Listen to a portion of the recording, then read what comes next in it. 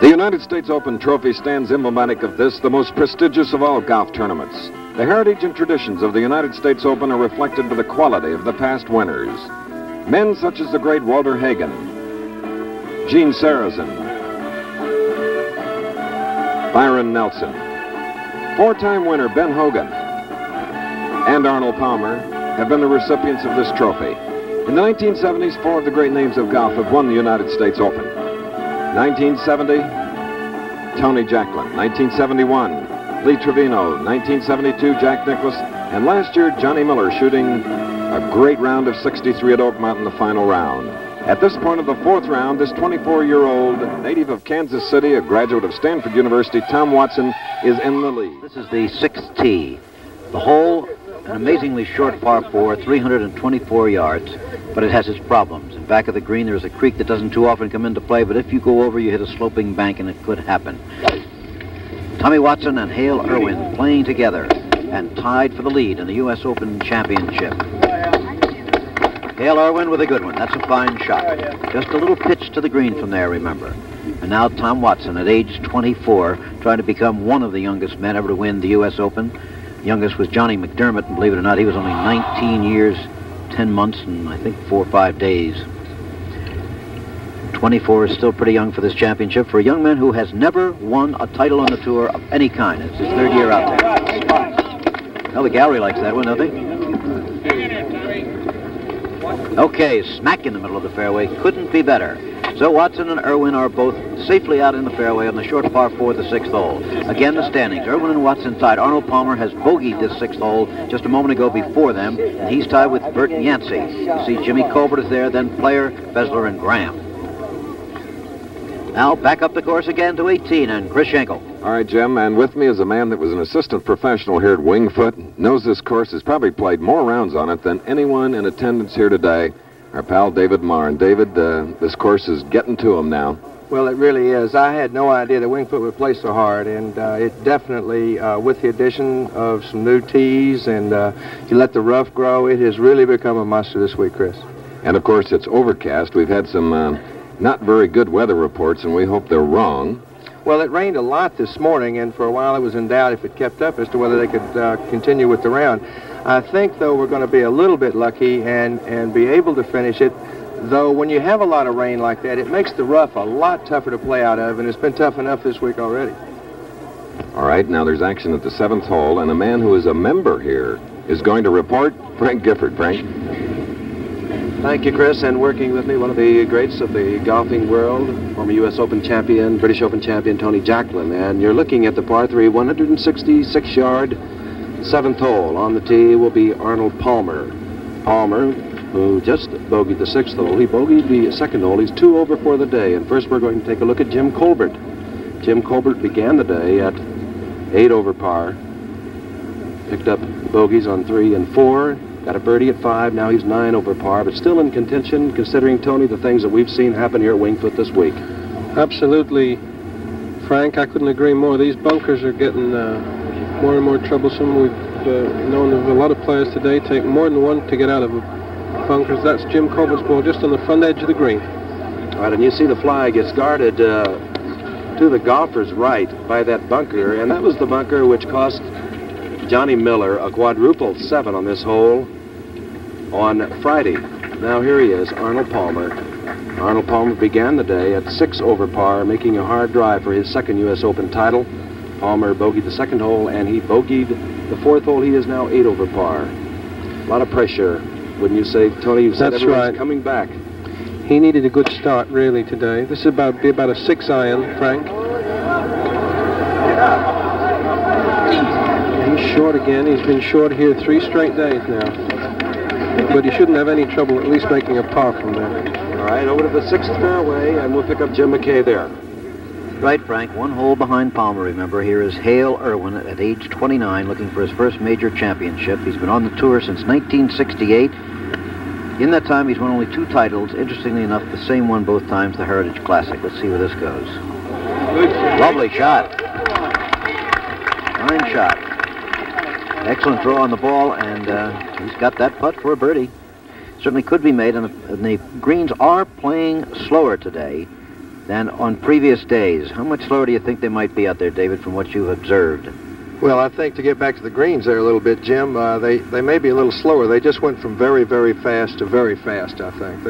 They drain very well, and they're not anything like what we're used to. Here's Tommy Watson. Remember, seeking his first victory as a professional on this very short 324-yard hole. Up there, but this one is not going to come back.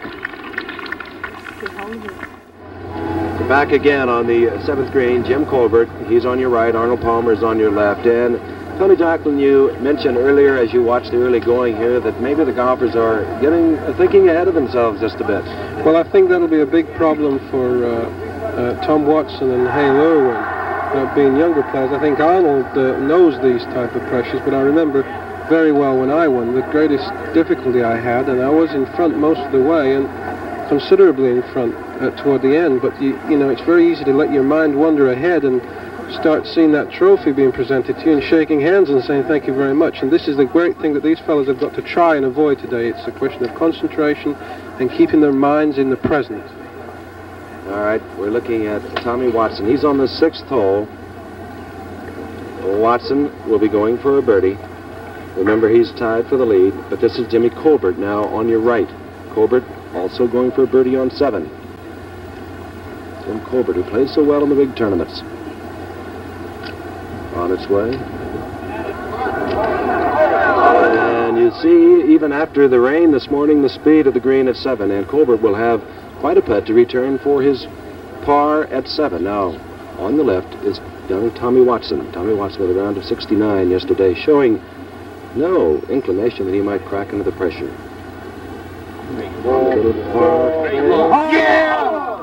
And obviously, Watson has picked up a lot of his fans here at Wingfoot. And I have this tap in for his par to remain at +5, tied with Hale Irwin. Now on the right, Arnold Palmer, hoping to make a charge. He's lost 2 shots to par through 6 holes. Looking to get it close. And again, that gallery that, Tony, we've heard so often. How inhibiting is that gallery, Tony, to a player playing with Arnold Palmer? Well, of course, it's very difficult, Frank. You know, you just get the feeling occasionally out there that the whole world's pulling for Arnold Palmer and you're there to make the number up. But I'm sure Jim Colbert's experienced that before. He's played with Arnold before, and here we're back with Hale Irwin now on the 6th hole. All right, going for a birdie. Pick it up, Jimmy. Yeah, as we said before, this is for the birdie, and it's looks like about a 7 or 8 foot putt. Watching it with Frank Gifford and me is Tony Jacklin. That's the other voice you're hearing. He did not step away for us because we're actually about 500 yards away from him. He may just want to look it over again. Tony Jacklin, of course, one of only 4 foreigners ever to have won this championship, the others being Harry Vardon, Ted Ray, and Gary Player. A very select company and a worthy member is Tony. This would give Hale Irwin the lead in the championship. He and Tommy Watson, remember, are tied at +5. Arnold Palmer and Bert Yancey are +8, 3 shots behind them.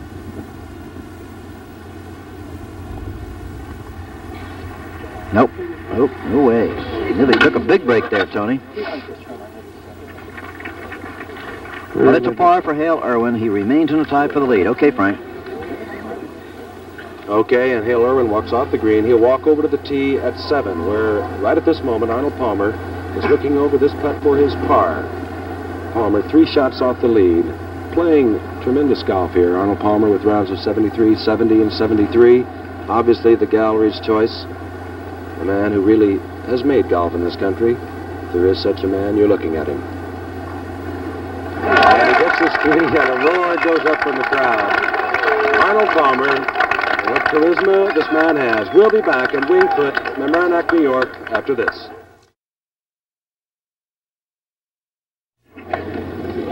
On the tee at the par 3, 7th hole here at Wingfoot, Hale Irwin and Tom Watson locked at 5 over par and a tie for the lead. Behind them is Arnold Palmer, 8 over par. Bert Yancey is 8 over par. And Jimmy Colbert, 9 over par. But you're looking at Hale Irwin, who is a steady player. And again, Tony Jacklin talking with you is like going through a textbook on golf. And What you said about concentration, I think, is so important, particularly on a course like this. When you won at Hazeltine in 1970, you won by 7 shots. Well, let's go over to Henry Longhurst first at 8.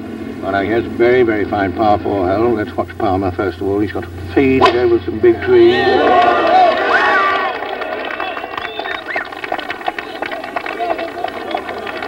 And that's right in the middle. That's a very fine tee shot. We'll go back to Frank now.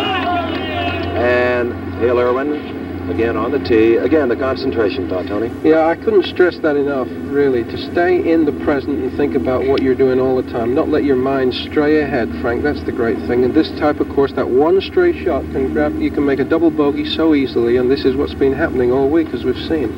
So concentration is of the utmost importance. Ball's in the air. Hale Irwin's ball on the 7th.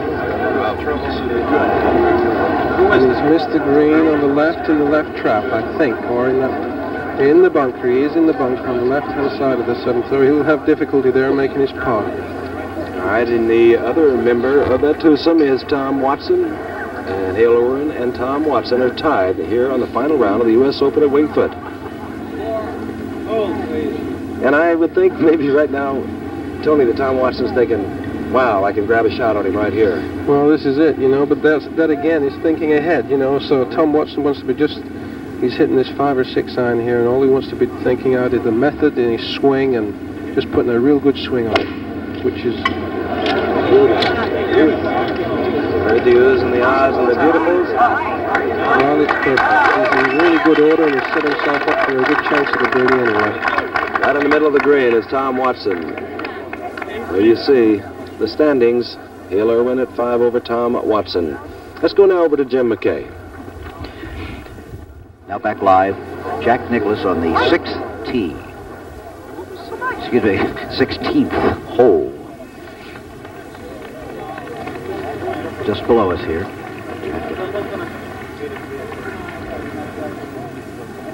Plus 14 for the championship.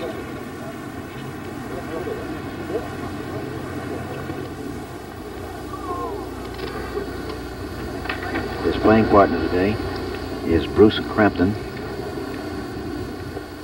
There's Jack, and now back to Frank Gifford. And a very important shot by Hale Irwin. Absolutely. We haven't seen Hale hit very many bad shots this week. He's had trouble with his putting yesterday, but that's one of the very few bad shots we've seen him hit here. Let's see how he handles this. These greens again are very fast. The ball's going to roll considerably, even though the rain we had in the night. Pretty good there. It's probably about 7, 8 feet from the hole, 9 feet maybe. And he'll need that putt, providing we do not see young Tommy Watson, who now comes into the view on your right. Hale Irwin would need that putt for a par, providing Tommy Watson doesn't get his birdie. Now, he'll have a putt of about 22 to 24 feet, and Tony, he's been one of the steadiest youngsters, considering the pressure that has been on this young man all week long. He's got a really good swing, a really solid, sound swing, Frank. Don't forget, these two fellows have got a pretty good cushion, really, between them and Arnold Palmer and Bert Yancey. Here they are. They're 8 over. Here's Arnold Palmer now. And we'll let Henry Longhurst describe this shot. Here it is, the second shot at the 8th. He set himself up wonderfully with the tee shot. It's a very difficult one. And that's on the receiving end, and there it is, right on the middle of the green for Arnold Palmer. That's a very good one. And so now we go back to Frank. And our co-leader, Tom Watson, doing a little repair work on the green here at 7. A youngster from Stanford, on the golf team there for 3 years. Has been playing so consistently, I can recall Byron Nelson early in the year saying this youngster has got one of the fine swings in golf. And the thing, again, Tony, that has impressed me, he has not given in one bit to the pressure that has been applied here. That's right. He's really handling it up to now. The last 48 hours have probably been the longest 48 hours in his life. I'm sure this morning... There were a few butterflies? I'm sure this morning felt like a lifetime, but... For a birdie. And trickling by, he'll have 2.5 to 3 feet coming back. Dave Marr was saying yesterday that just when you think the ball stopped, it just rolls that other 1.5 or 2 feet or so, and it makes it that very difficult 3-4 foot length. These are the really ones. these are the ones that, as pros, I can really, all the viewers watching the amateur golfers, these are the ones that we feel are the most difficult, certainly. Those 3 to 4 footers, the gallery tend to walk away, you know, giving you those, but they're by no means in, I can assure you that. Unfortunately, you can't walk away. That's right. You could have That's the rent. That's right. You could have stand and figure some way out of getting the thing in. All right, now Hale Irwin. He put his tee shot here at the 166-yard par 3 into the bunker on the left, blasted out of the wet sand to about, well, so call it 8 or 9 feet. But this for his par 3 to remain in a tie with Tom Watson at 5 over.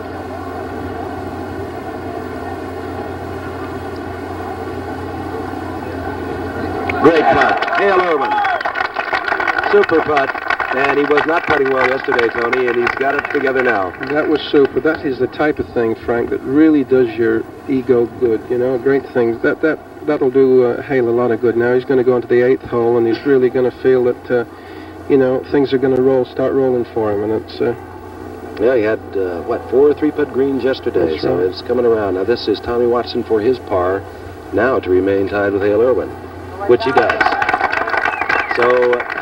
we have our co-leaders again, Hale Irwin and Tom Watson. They are 5 over par. They walk over to the very troublesome 8th hole. Henry Longhurst. Now we come to this 8th hole. It's 442 yards long, but the great point about it is that you've got to fade your drive round some very high trees on the right, and if you go straight to miss them, you're almost certain to go in the other side and get in the rough, which everybody agrees is at least half a stroke, and I should think perhaps 3/4 of a stroke if you get in it. Now this is the 8th hole where we're going to see them drive in a minute, but up ahead of them is the great man. Here he is.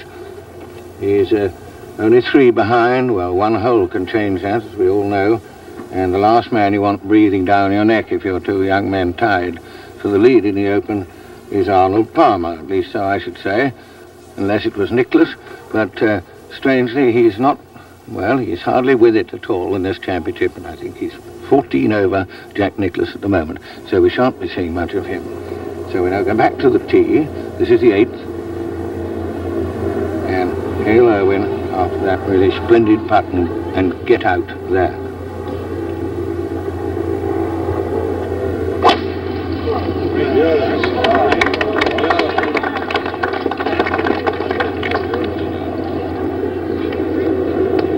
Now, that's in the fairway. That's all we want at this hole. And back on the green, Palmer. Well, we don't need to show you the picture there. You can hear what happened. Now back to the tee. Tom Watson. Irwin already safely on the fairway.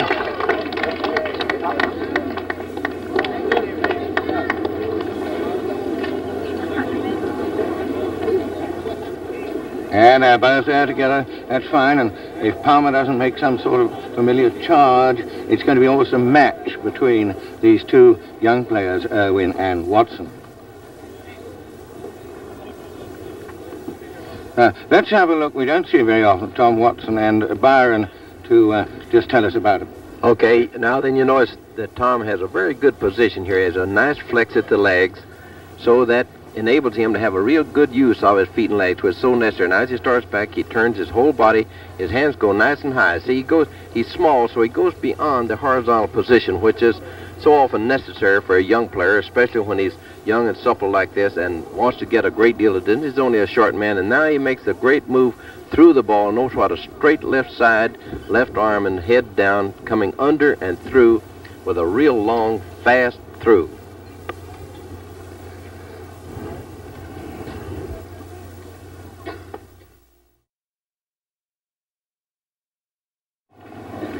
Now we're back on the 8th, and we left them with Palmer putting on the green. He's finished now, and he missed his putt and lost a stroke, and so down he goes to the 4th, and for the first time, perhaps we've overlooked him a bit, Bert Yancey lies 3rd. And now back on the 8th fairway, here is Hale Irwin. He and Watson playing together, the last 2 out.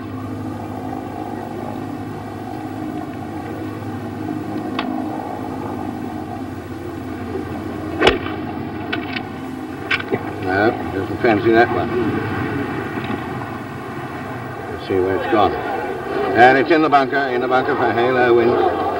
Very easy to get in that one on the left there.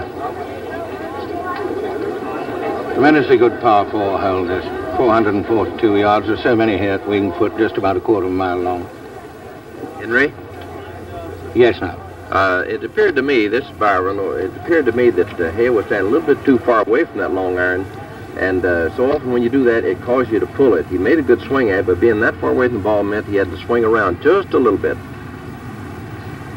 And now, there you are. That's a rehash, as we say, of Palmer's putt, which he missed on this green a minute or two ago. And that is the one that put Palmer one back behind Yancey.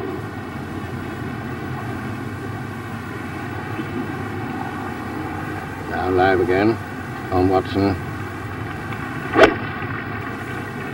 Chance to go ahead here if he can put his on, and Irwin doesn't get down in 2 from the bunker.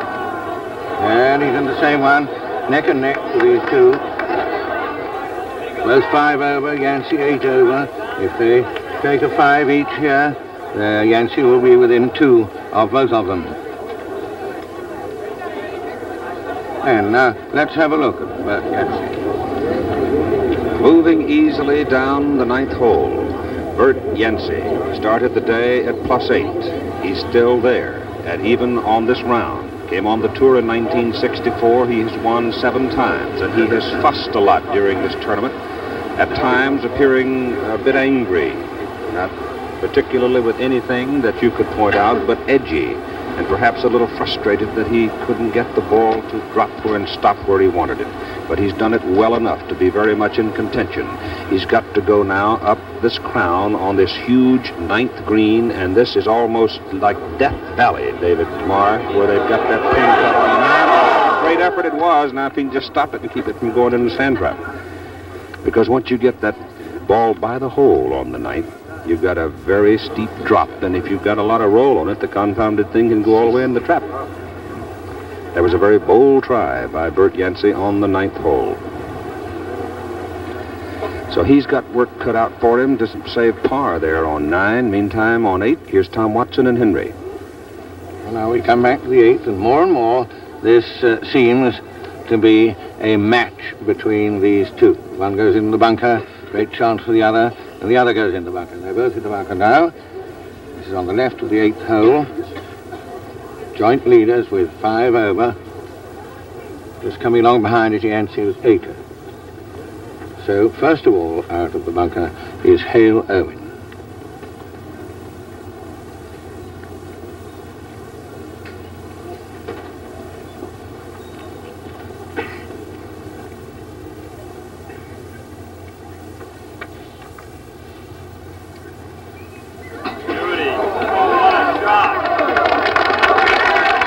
Just caught up a little in the fringe grass. He gets a good hand, but if it had pitched another foot or so, it would have been better.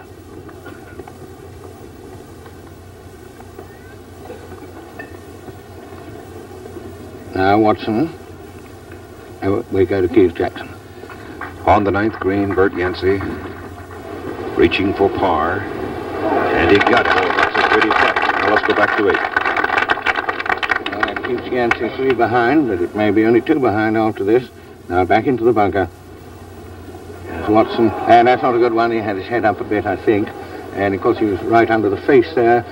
A more difficult one than Irwin's. So he's only just on the green. He'll have to settle, I'm sure, for a 5 here.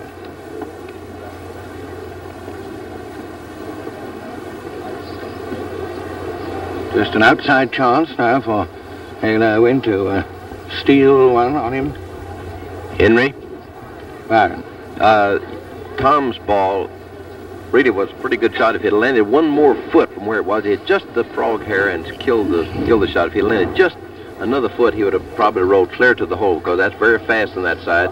And of course, Irwin playing such a good shot made a little more pressure on Tom's, because he felt that, no doubt, that the way Hale's been putting today, that he had quite a good chance to make his 4.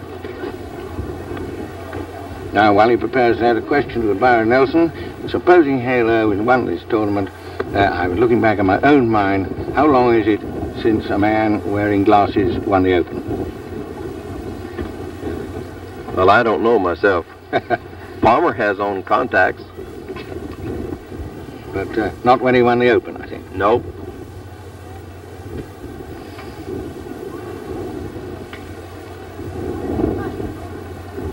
And of course we have time for one more comment that Irwin is fortunate. When we came along here this morning, it didn't occur to me that play would finish at all. It was pouring down, and that is a great disadvantage to anybody who wears glasses, whatever precautions they may take. Well, now, back to the play. This is the 8th hole, both in the bunker on the left, and Tom Watson to putt first, having only just got out.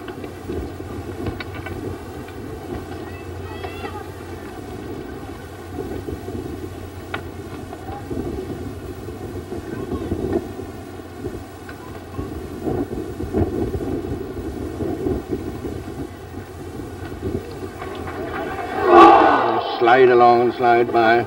Good try. So it's at the best a 5 and a bogey for Tom Watson. Oh, well done. So that puts him 6 over. And Hale Irwin will have this one for a 4. Keep him 5 over.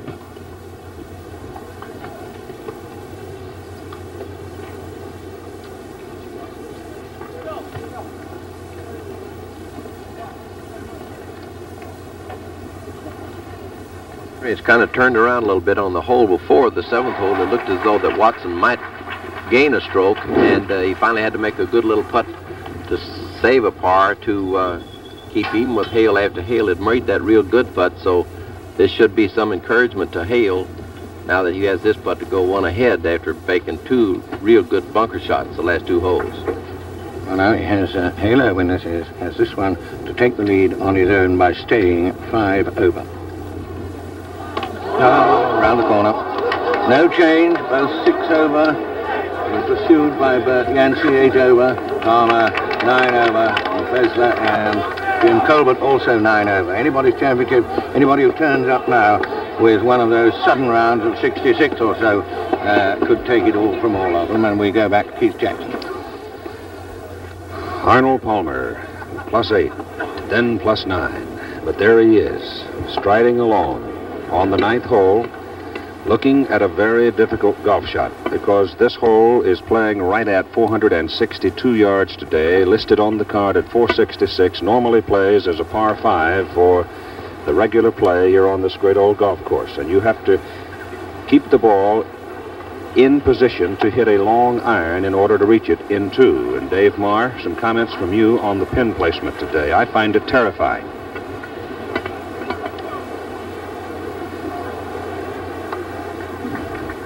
The pin is cut up behind the crown, up on top.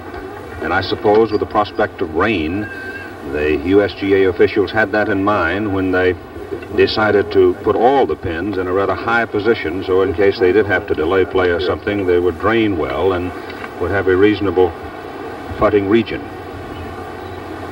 So Arnold Palmer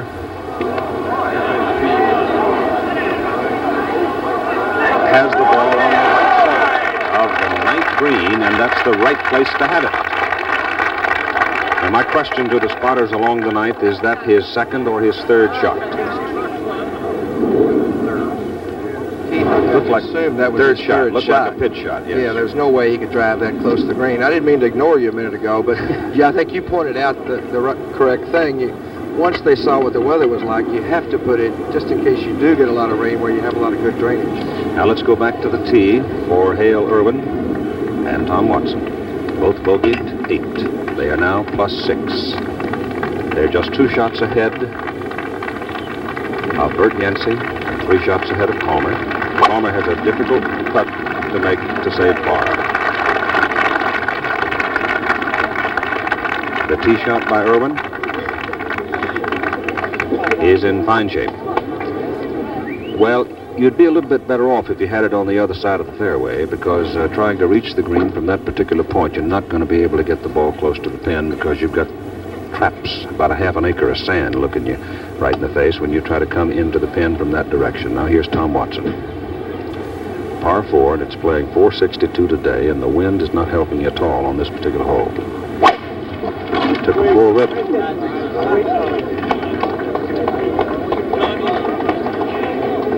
He's right smack dab in the middle. On 10, there's action. Here's Chris. This is a 190-yard par 3 hole. Bert Yancey in brown, hitting his shot. He is 8 over, as Henry Longer said, very much in the battle for the United States Open crown. Let's see where his shot went.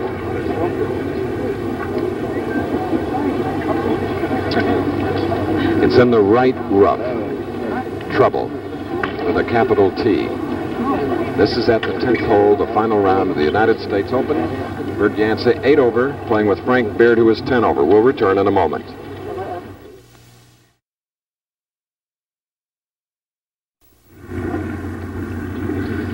You're looking at Hale Irwin directly from behind him as we move our portable camera out onto the 9th fairway, and he has a wood in his hand. That'll tell you something about the character of this 9th hole. Arnold Palmer missed that par putt on 9 to bogey, and Arnold Palmer now drops to 10 over par. Jim Colbert also bogeyed. He drops to 10 over par. Forrest Fessler suddenly jumps into the picture. Forrest is now only 9 over par and very much in the chase. The tie for the lead, shared by this young man, Hale Irwin, and his playing partner, Tom Watson, both at 6 over par. He's probably going with a 4 wood, maybe even a 5. You see that he's trying to cut it a little bit toward the right side of the green. And he's way down on the left front, golfer's left front, on the putting surface, but he's got a great big crown to come up over. Now here is Tom Watson, and Tommy is going to go with an iron shot. Has to be a 2-iron. Don't believe that he hits a 1.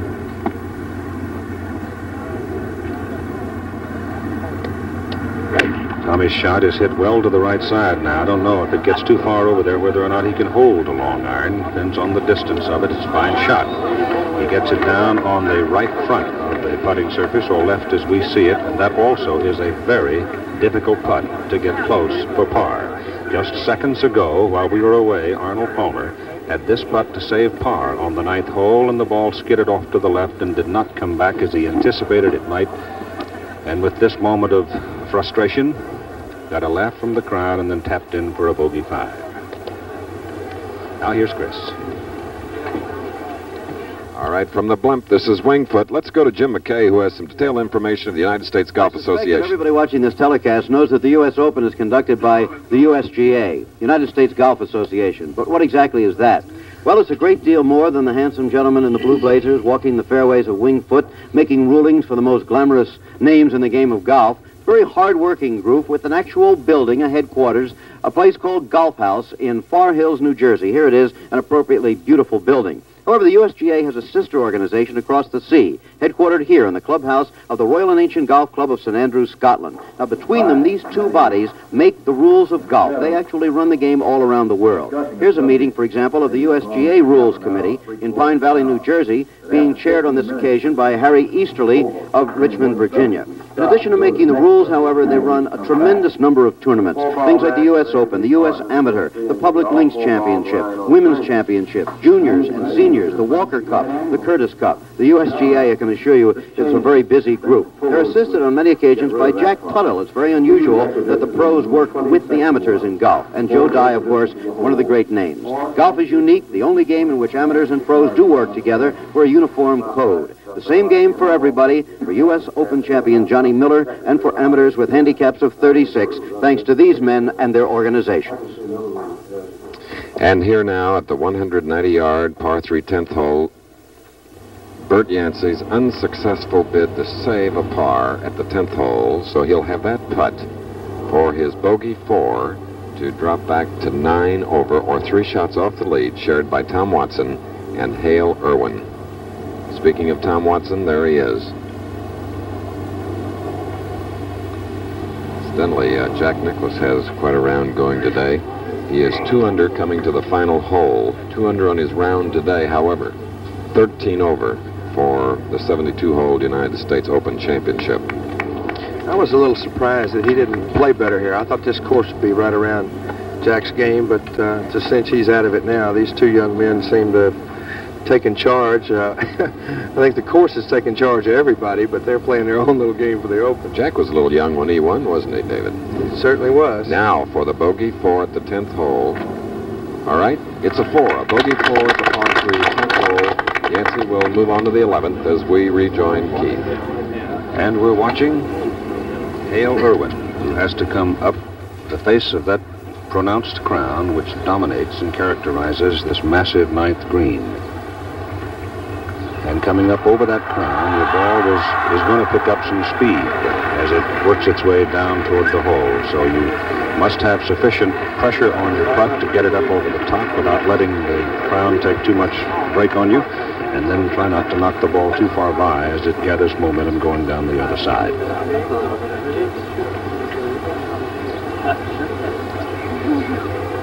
Henry Longhurst, you've just started a whole new round of trivia by raising the question when the last time a man wore glasses and won the Open, and that is a brilliant putt.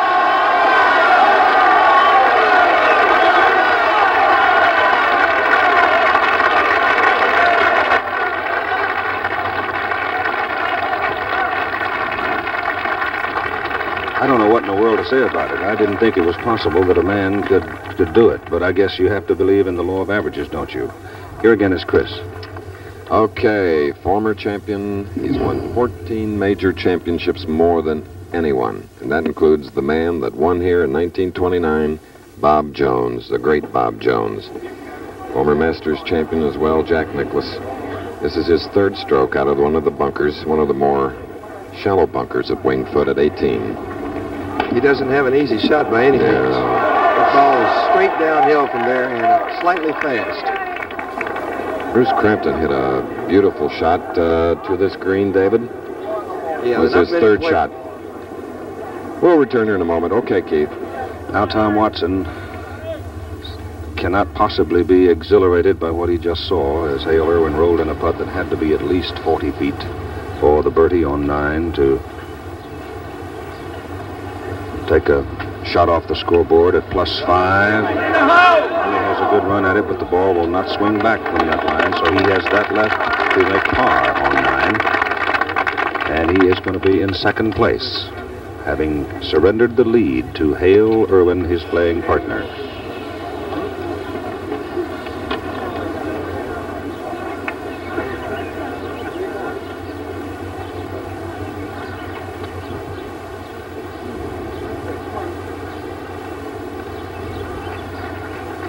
Hale Irwin walks off the first 9 in the final round of the United States Open Golf Championship at the Wingfoot Golf Club. The leader, +5. Tom Watson now 1 back of him. Here again is Chris. All right, Jack Nicklaus on the 18th or 72nd hole. 13 over, 200 on his round today. He has to make this putt, David Marr, to come in with a round of 68. It would be one of only 8 under par thus far. Well, the course has just been so tough this week. It's really something to see. There was a lot of talk about breaking 280 and so forth, but obviously there's no chance that anyone's going to break par here. This for a 68.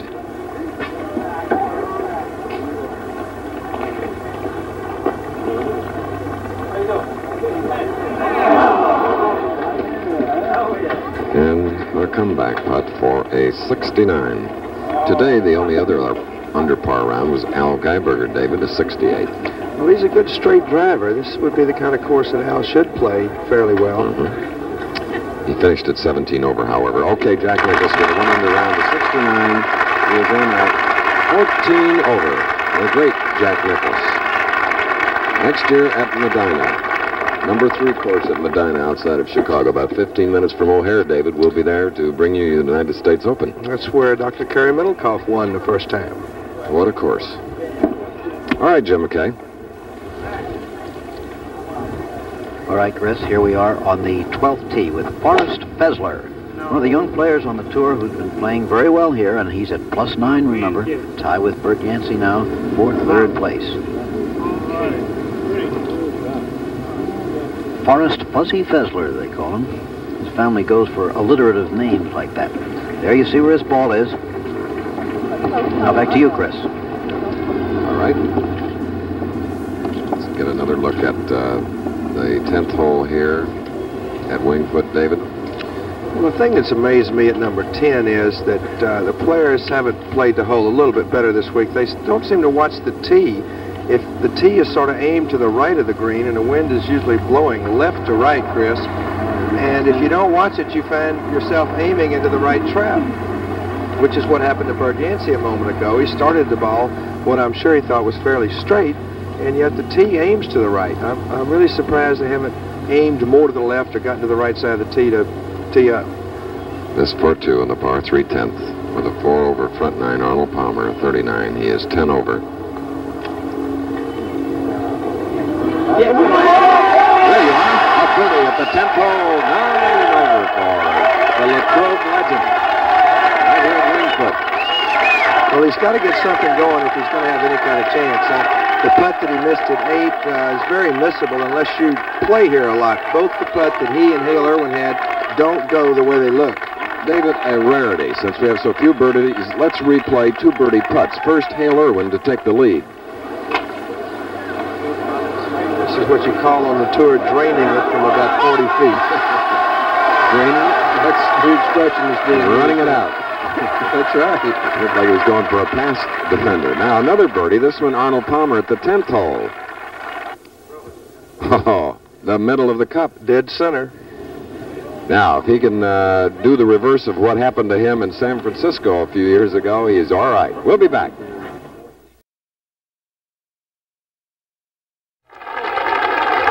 From the blimp, you get a view of the Tudor-style architecture of the clubhouse behind the 18th green, the final hole. And this is the final day of the United States Open. And at the moment, Hale Irwin leads Tom Watson by 1 shot.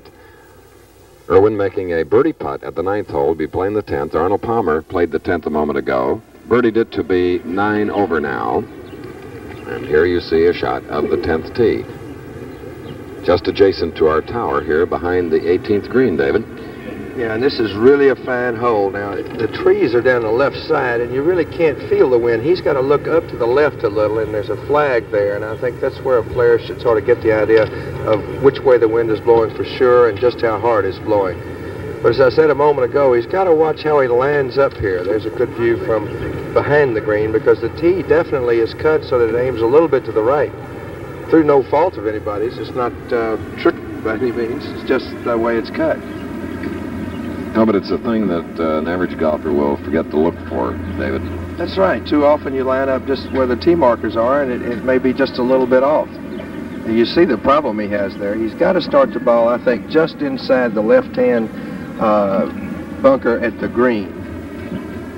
And just let the wind bring it into the right. He's got a pretty good amount of room to work with there. Bert Yancey, still in the battle, had quite a putt for a par a moment ago. A birdie putt, rather. And it's certainly worth seeing since the birdies are so few. This putt looks like it's just about to get out of the hole there, and it must have been a good speed because it went in. Bert Yancey. And now Hale Irwin, the leader. By 1 shot, he is 5 over. I would assume he's probably got a 3 or 4 in his 190-yard hole. Don't know where the ball finished exactly. The right rough, not quite as far, not quite as long as that of Bert Yancey a moment ago when he had his tee shot here. But that is absolutely dead to the right over there. You just can't manage to get anything on the ball or to play any kind of soft shot out of the tall rough that you feature at the Open. David, here they are head to head. Here they come. They may watch each other and let someone else sneak in is what may go on, too. Tom Watson. He found the green. He's got a long putt, but that's a good shot. I'm amazed a lot of times at some of the really good shots that are hit under pressure. And, of course, some of the other shots aren't too good either. There goes Hale Irwin ready to move up the 190-yard, down the hill off the tee, then up again. Let's take a look at the swing of Hale Irwin, slow motion, David. Okay, looks like he's aimed to the left all right there. His stance is a little bit more open than I would think you might want to have. Now, remember, the wind is left to right, and he's probably trying to play a left to right shot.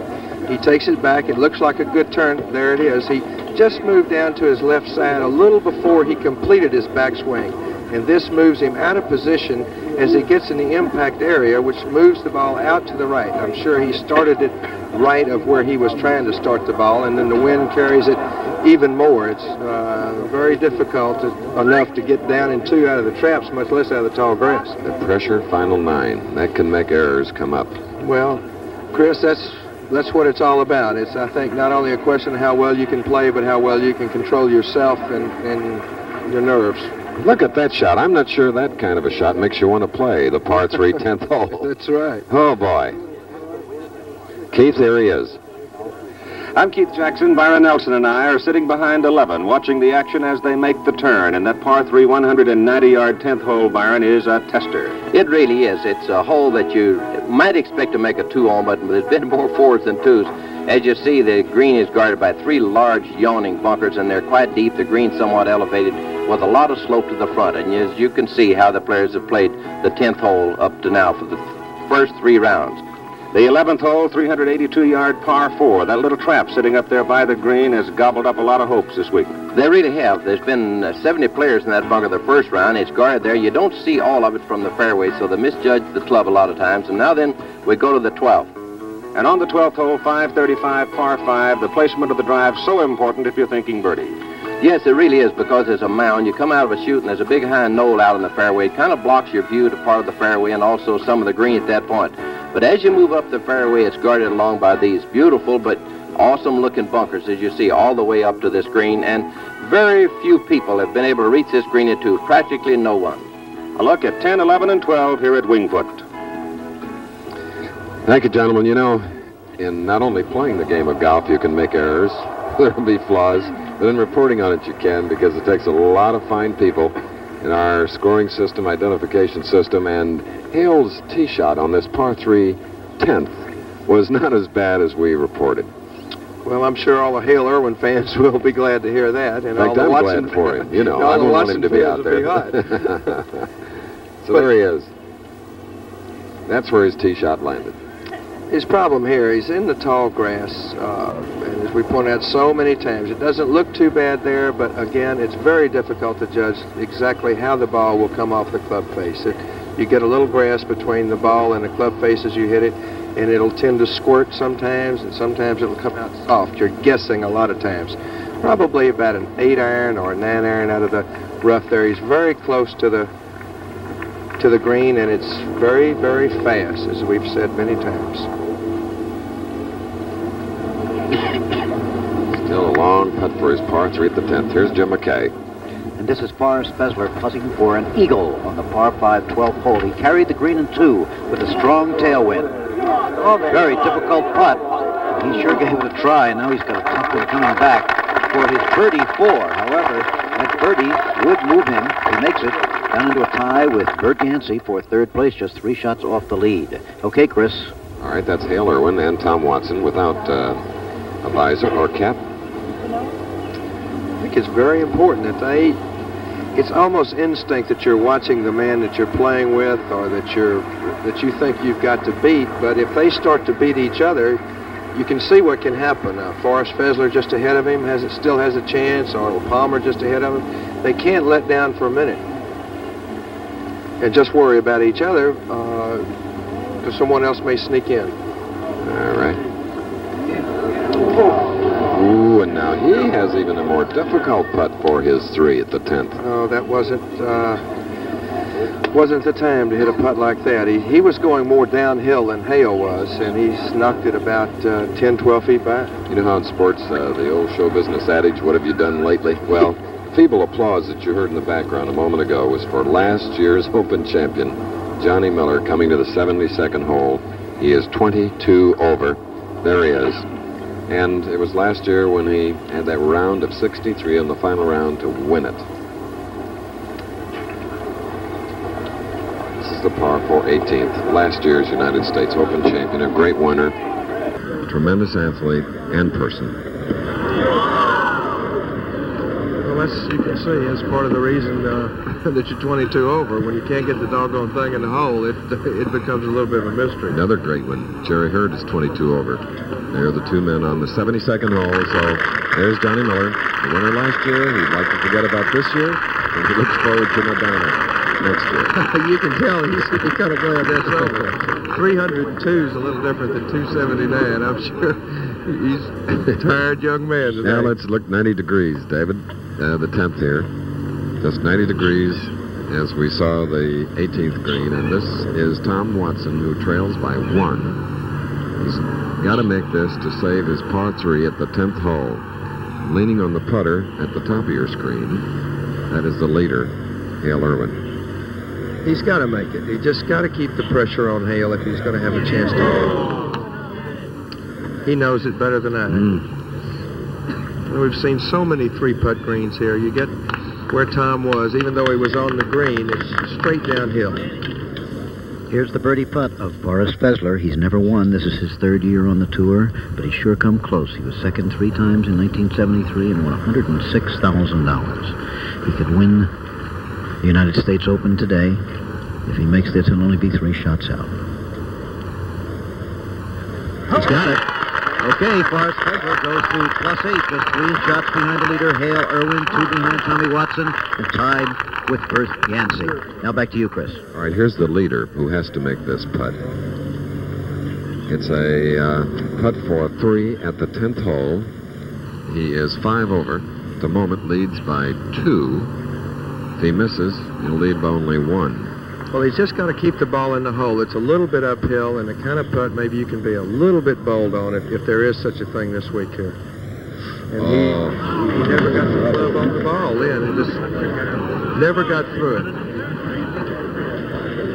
So we have, goodness sakes, Hale Irwin at 6, Tom Watson at 7, Forrest Fessler and Bert Yancey at 8,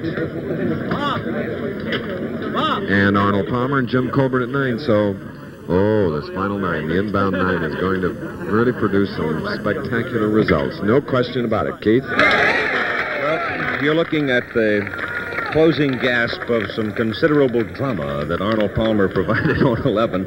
That was for a par 4 on 11, relatively simple, 382-yard par 4, but he jerked his tee shot in the rough, jerked his second shot down below the green, chipped it up brilliantly, then tapped in for his 4, and he walked off with a +9. A great 4, Bart.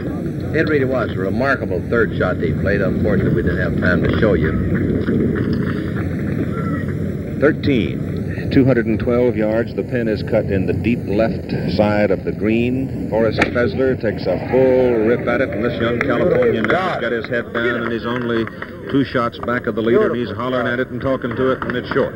It is short, and it's a long way. That must be a 60-foot putt and more from there putting up. On the 11th tee, Hale Irwin's tee shot. This is a simple little hole, as I said, but it can jump up and bite your coattail, and Hale Irwin's jerked it off into the left rough, and that's so deep over there you have to wring your pants out today because it's really juicy after the rain. Really deep in that area. That's where it goes in there, and you can hardly see it, Keith. That's right. Poor caddy mark there. He didn't put his hat on so he wouldn't lose his hat. You can see it comes almost up to the 4 caddy's knees. Here's Tom Watson now, who's staggering some. He's +7, having 3-putted for a bogey on 10. Let's see where he puts his tee shot. Hitting a 3-wood, I would imagine. He's coming down the left side, and he's just on the cut grass, and here's Jim. And here is Bert Yancey. He is here in 2, just short of the green. And he's not going to be happy with that shot. Not at all. He's left himself way down the hill from where the cup is cut here from this par 5 hole. He'll do well to get down in 2 putts for a 5. And so the action goes on, ebbing and flowing in the U.S. Open. We'll be right back.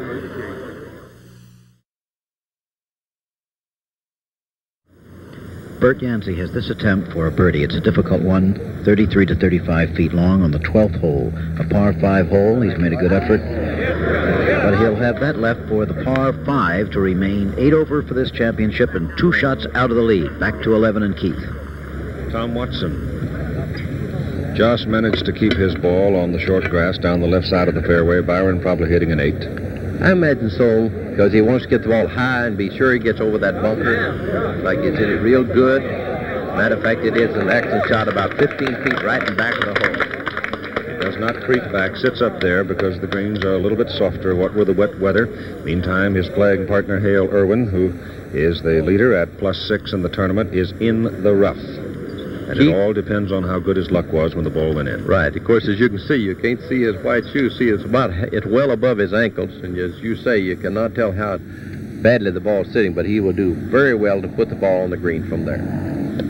As we pointed out before, that little trap that has gobbled up so many golf balls is right in front of him. He's got it up in the air well. He hit it very well. A beautiful shot by Hale Irwin coming out of the deep rough, and he's in there for about a 22. Here's Forrest Pesner now.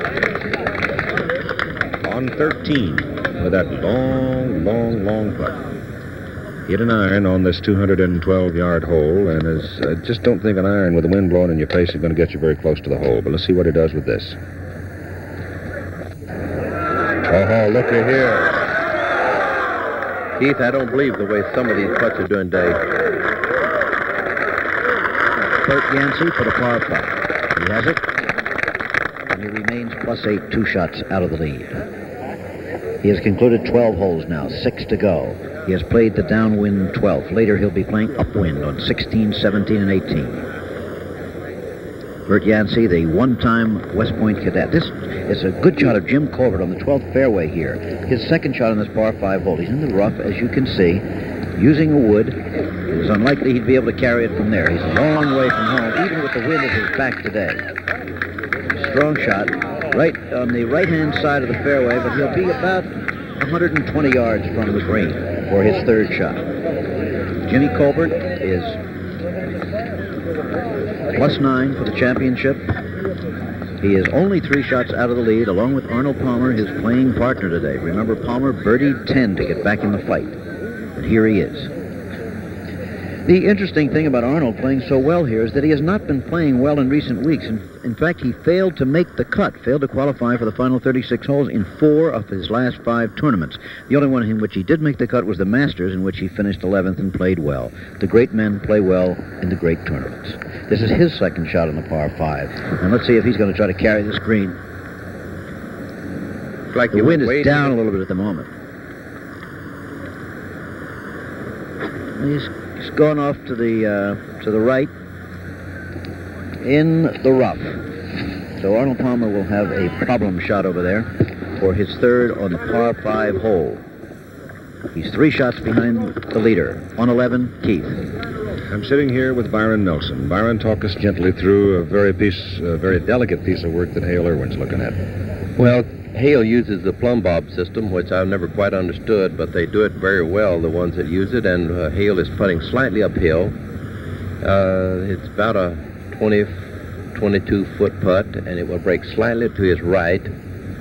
It's really about as simple a 22-foot putt as you could have on this course, because there's not much to do except just properly get the right speed. It broke a little to his right. This hole has been productive for a lot of people today. Larry Ziegler knocked one in way out there in the rough for 2, and Irwin gets another birdie. Boy, his day has been really unbelievable. That takes him back to +5 and gives him a 2-shot lead over Tom Watson, who's now looking at a 15-footer, and that's worth another look because that ball rolled up there, staggered a little bit, and then fell in the side door. I didn't think it was going to go out. It was going to curl on away, but he had just enough of the ball over the edge of the hole for it to tumble back in. He had a perfect speed. That's what I said, Keith, that it's a speed putt. Now, young Tom Watson has a different putt entirely because he has very, very fast from here. Frank Beard hitting his tee shot on 13.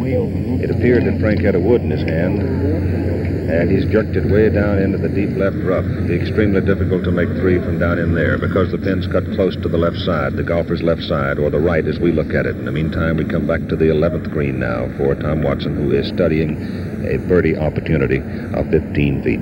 You know, Keith, Hale Irwin has kept the pressure on Tom all day. He's put the putt in closer or further away. He has put it up there all day. Now, Tom has a slight break to his right, and it's downhill. He can just barely roll it because this one will go fast. He's going to miss it. No, he's not. Yes, he is. I just didn't think he had enough left on it. He got it to the right side and never did give it a chance to bend a little bit. Looked in, but it wouldn't drop. You can see that putt, even though it was just barely rolled when it got the hole, Keith. It's 3 feet past the hole. Now he has a tricky little putt coming back. But he's been doing these quite well so far in the tournament. But Hale rolling those in front of him each time makes his putts that much harder. I tell you, though, Byron, if you're going to put the birdies on the board, you better do it along the stretch with the wind at your back. Right, because you get out and hit back in at that 16th hole, you really got it. Oh, he almost missed that. Now, I want to tell you, that was not a positive putt at all. But Hale Irwin, in the meantime, here on the 11th, as we look at a replay of his birdie putt to assume a 2-shot lead. See that thing start to curl away and just walk back in the side door. In the meantime, out on 12, Arnold Palmer is in trouble. Here's Jim. Yes, he is. Remember that he put his second shot on this par 5 hole well to the right, and he's going to have to come up over some trees. He almost got into real trouble with a scraggly little pine tree there. He's going to have to come up over these, get it up quite quickly to get onto the putting surface. The wind is at his back. He doesn't want to be too strong out of the long grass, and with the wind at his back, it's going to roll and roll when it gets on the putting surface. Slight side hill line. Shouldn't bother him. Okay, he's got it through. Let's see where it's going to finish. Short. Way down green from where the hole is, but he's on in 3. If he can get down in 2, Arnold Palmer will remain +9, 4 shots behind the current leader, Hale Irwin. If they're going to make the birdies, remember, they should be making them downwind. Here on 12 and on 14 and to an extent on 15. Now back on the 12th tee, again, this same par 5 we've been talking about. Here is the leader in the tournament, Hale Irwin, fresh from another birdie. 2 shots ahead of Tommy Watson, 3 ahead of Bert Yancey and Forrest Fessler, 4 ahead of Arnold Palmer and Jim Colbert.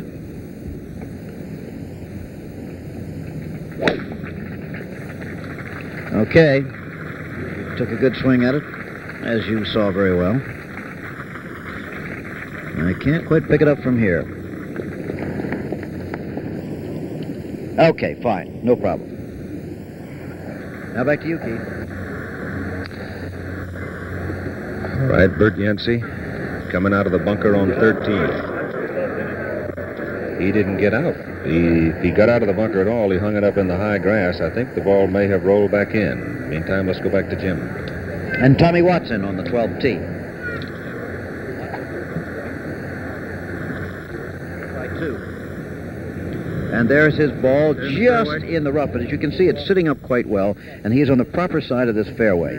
He will be able to give it a try to carry the green if he wants to. Back to you, Keith. All right, we'll watch Bert Yancey now, who's suddenly run into a whole lot of grief on the 13th hole, a 212-yard par 3, and the ball did roll back into the sand. This is one of 3 sand traps, I think, Byron, that have he really rocks in them. He really has a tough shot now because he's got to hit in and under it and hit straight up, which he did, and see him lose his balance. You can't go through from there. And he really did well to get that ball out at that particular time. But he is a long way from the hole, coming up over the little crown, and the ball's going to break sharply as it starts to die and comes back at it. Let's take another look at it. I started to say this is one of 3 sand traps on the golf course that have great big rocks in them, big boulders that have been marked out. Byron? Here's Bill Fleming with Forrest Fessler. Yes, and Forrest is on the 14th hole with a bit of a problem. His tee shot caught the right rough, and he's got about 175 to 185 yards into this green. Now, it's holding a little better today, but the advantage you might get with a wetter green is neutralized by the wet rough, which makes it tough to get that club through. Let's see what happens. Comes up, rolls across, and goes down the slope. And that looks like real trouble for Forrest Fessler to try to keep pace with Hale Irwin. Okay, let's go back now to Keith. Look at this slow motion. This is a kind of a shot, I would say, on a day like this where a fella could actually hurt himself, Byron. Yes, he really can. You see, he has to pull up and away because he's going up the bank so straight away, and see, he has to fall back and hitting through and hitting the ball up. He really, see, he almost loses balance, almost falls, and because that bank is absolutely straight up and down where that ball was. I don't know how it stayed there, and really it was a remarkable shot to put the ball even on the green for his 3rd. And Bert is facing the likelihood of a double bogey on the par 3 13th hole. The leaderboard shows Hale Irwin, +5. 2 shots back, Tom Watson. Forrest Fessler, 3 back, and then comes Arnold Palmer, Jim Colbert, Bert Yancey, but Bert is the man in trouble right now.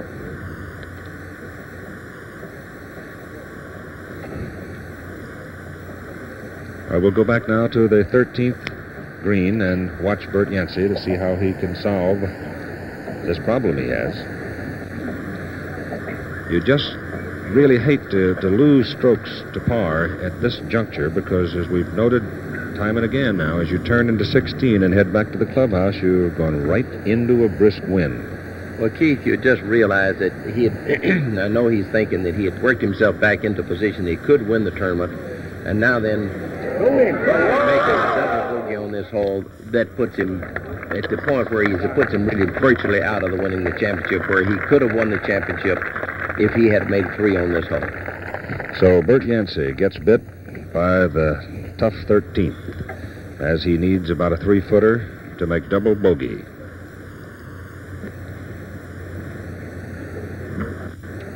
Now 12 and Jim. Okay, Keith. Hale Irwin will be hitting here. Remember, there's a good tailwind. He wants to take a crack at it. He can. And he may wait until the group ahead, Arnold Palmer and Jimmy Colbert, have finished, because if he's going to go for the green, he obviously would not want to hit while they're putting. So if he doesn't hit, that is the reason why, and we can kind of read his mind. He had planned to play short, so he obviously would have hit. So let's take a look at Jimmy Colbert. Colbert, remember, is still in it, 4 shots out of the lead at +9 for the tournament, +1 on today's round. This is for a par 5, however, and it's not automatic. The question after they start going upwind, remember, will be not so much the birdies as, whoops, look at that, look at that. A bogey for Jim Colbert. Bill Fleming on the fairway. And a bit of a predicament for Forrest Fessler behind the 14th green. Now, Forrest Fessler has about 75 feet between him and the cup, and the green slopes away from him.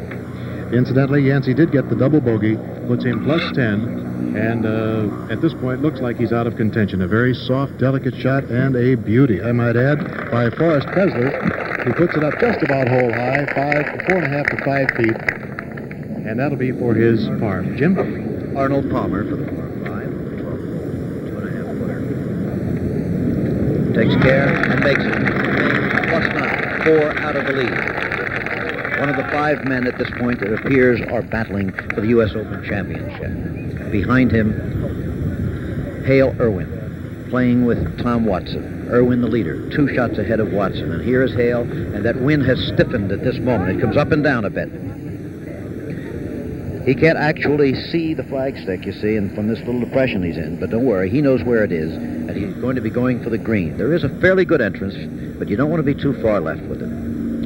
He would like to have been further right on this hole, and a little bit longer, too. He has hit the ball further on this hole.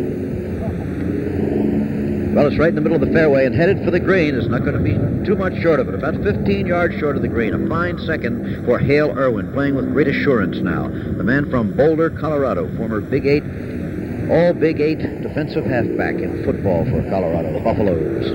Now his playing partner, Tom Watson, who is in the perfect position to hit into this green.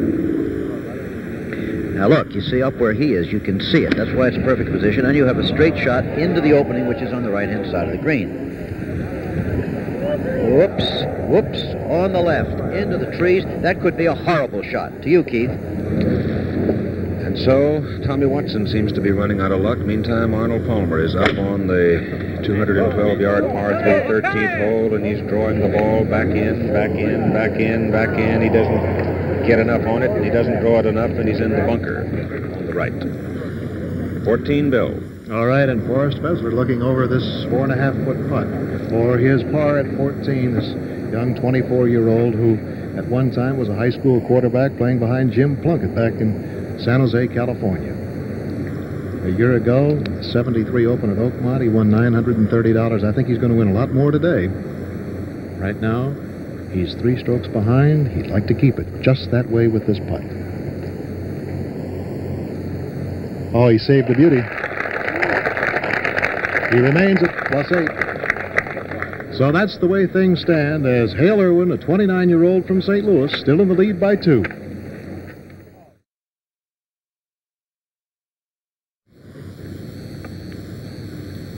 On the tee at 15, Forrest Fessler at 8 over par. Let's go now to Jim McKay. Okay, we're on the 12th fairway with Tommy Watson, who did the only thing he could do. From the forest, he just had a pitch out straight onto the fairway. So this is his fourth shot. A good effort, but not quite fast enough. It's going to come back on him. Look at it, rolling back down the hill, and he'll have an extremely difficult putt for his par 5. If he doesn't make it, he'll drop probably 3 shots off the lead, because Hale Irwin, his playing partner and the leader in the championship, is in beautiful shape, lying 2 about 15 yards from the green. Okay, Keith? Arnold Palmer, I can't tell. Well, he's not quite in the bunker, but he's still going to have to hit a sand wedge because there's a lot of sand in that tall grass, and he's hit it up onto this great big green. It's relatively narrow, but there is a great golf shot. It is a great shot. That's a lot harder than if he was actually in the bunker. Thank you, McKay. Key shot. This could be very much a key shot in the championship. Hale Irwin, if he can get this close enough to make the birdie, will have a real strong bid going, but the closing hole is yet to go. Byron, what about the shot? A little pitch and run, I'm sure he will. There it is, a little pitch and run, because the ball short. It's not going to get up there too far, and it's a very difficult thing, like getting the speed of a long putt. However, he'll have that for the birdie. He should be able to get down in par figures, and he'll have at least some sort of fighting chance for the birdie here that could bring him back to +4 for the tournament. He leads by 2 right now. Okay, here is Tom Watson with the putt he needs for a par. It's a very difficult one. He's got to come up a little bit, and then it flattens out towards the hole. He's going well past, and that's his putt for a 6 that he'll have left, and that is not an easy one either. So Tom Watson will at least be +8, leaving him at the moment 3 shots behind Hale Irwin and in a tie with Forrest Fessler. However, if Irwin can make this birdie putt, he'll pick up yet another, and then he will have 6 holes left to play. Kind of interesting the way our coverage has expanded, that not too many years ago, we wouldn't even have started our coverage yet, and we've been on the air a good long while. Jim, I think that the shot that Tommy Watson just hit may have been the biggest shot of the tournament, because if he could reach the green in 2 after Hale was short, he could have probably made a fairly easy birdie, if there is such a thing here, and gotten the honor away. You can see with his head down, I feel so sorry for him, but hitting that shot like he did and having to play out in a cinch 6, it looks like, if he could have put it on the green, made a birdie, and gotten the honor at 13 and put the ball on the green. You know how hard it is to get it on the green at 13. Right. I think he would have put a lot of pressure on Hale, and now it seems to have gone out of his grasp.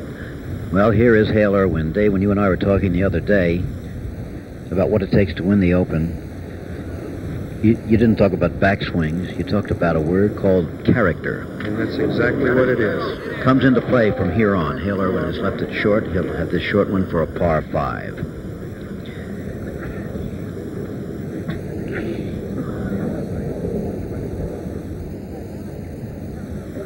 Making sure of it. Okay, there's the par 5. 15th fairway. Fessler and Frank Gifford. And Forrest Fessler looking over his second shot. 217-yard par 4, 15th hole. Fessler 1 under par for the day. We missed his drive a few moments ago, but it was dead center and dead perfect. Out about 170 yards. And on line, it looks to be a terrific shot. It takes the bite right at the hump that he'll now have to putt over, but a good shot. As we see Tom Watson, Jim McKay. Well, Tommy Watson did make the putt for the bogey 6. You can see the hair's getting a bit disheveled. He looks a bit discouraged. There's Arnold Palmer. Putting for a par at 13, and he missed it. So Arnold Palmer makes bogey at 13. So Arnold Palmer drops back to +10 for the 1974 U.S. Open Golf Championship.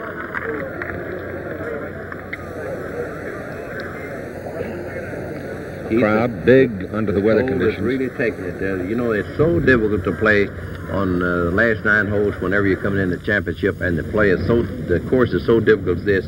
If you tighten up just a little bit, and some of the swings have gotten faster, the putting stroke has gotten shorter and faster, and it's just hard to control yourself under these type of conditions. Well, 13 has been a particularly difficult hole here in the last few moments. It was most damaging to Bert Yancey, and it was most damaging to Arnold Palmer. Take a look at the 13th. Tee box back here at the bottom of the picture. You got to carry the ball about 157 yards before you can get it onto the short grass, and the pin today is cut way back up in that deep left-hand corner. Right, and the wind coming across against you, you must be a big iron hitter to reach that green with an iron. And Forrest Fessler, of course, who just played the hole, he had a good long iron, went just down in front of the green and played that remarkable roll-up putt real close to the hole. Hale and Tom are both good long iron players, so we'll see what they use off the tee. I just don't believe, though, Byron, that anybody can get home with an iron with the wind blowing in their face like it is right now. No, not up to the hole. I don't either. They're cleaning the trap a little bit because we've had a lot of action in it. I made a comment a moment ago about 2 or 3 traps out here at Wingfoot having big rocks in them, and they do, great big boulders. But here's the shot on the way, and 14. Here's Bill. And that was Arnold Palmer's perfect tee shot on this 435-yard par 4. He's in great shape. Okay, back to 13. On 13, Hale Irwin and Tom Watson. Hale Irwin sitting right now rather comfortably in front. 3 shots ahead of Forrest Fessler and Tom Watson. It could be that Fessler is the man of destiny here. You never know, because he looked big, full, and loose and easy in that iron shot he hit a moment ago. He doesn't seem to be affected by the pressure at all. It's got to be very difficult to keep yourself from clanking a little bit at this juncture of the U.S. Open. Wood shot. Right. It needs to be if he wants to get a hole. He's not playing short. Apparently the gallery likes it. Oh.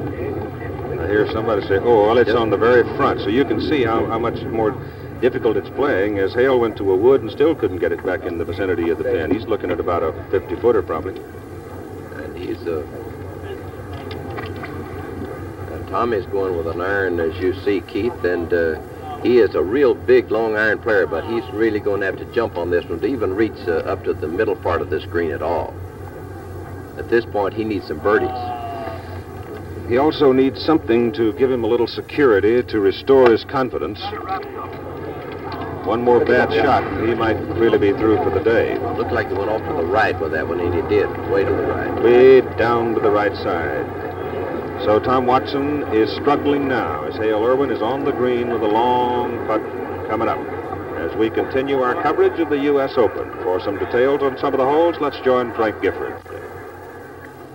Hi, I'm Frank Gifford. I'll be located behind the 15th green along with one of the nice people you'll ever meet, former U.S. Open champion, former British Open champion. And Tony, you played the first 2 rounds here, missing the cut, but your impressions of Wingfoot? Well, it's a great championship layout. Certainly, I think the toughest open course I've ever played, Frank. It demands great driving, great iron play, and tremendous nerve on the greens. The greens are super. The course is in superb condition. It has been all the week, and as you can see from the scores that have been produced under perfect conditions, everybody's finding it pretty tough out there. Okay, and of course, one of the real tough holes is the little par 3 13th. It plays at 212 yards, and we as members here at Wingfoot have laughed over the years that they call this the 18th handicap hole. A very difficult hole, Tony.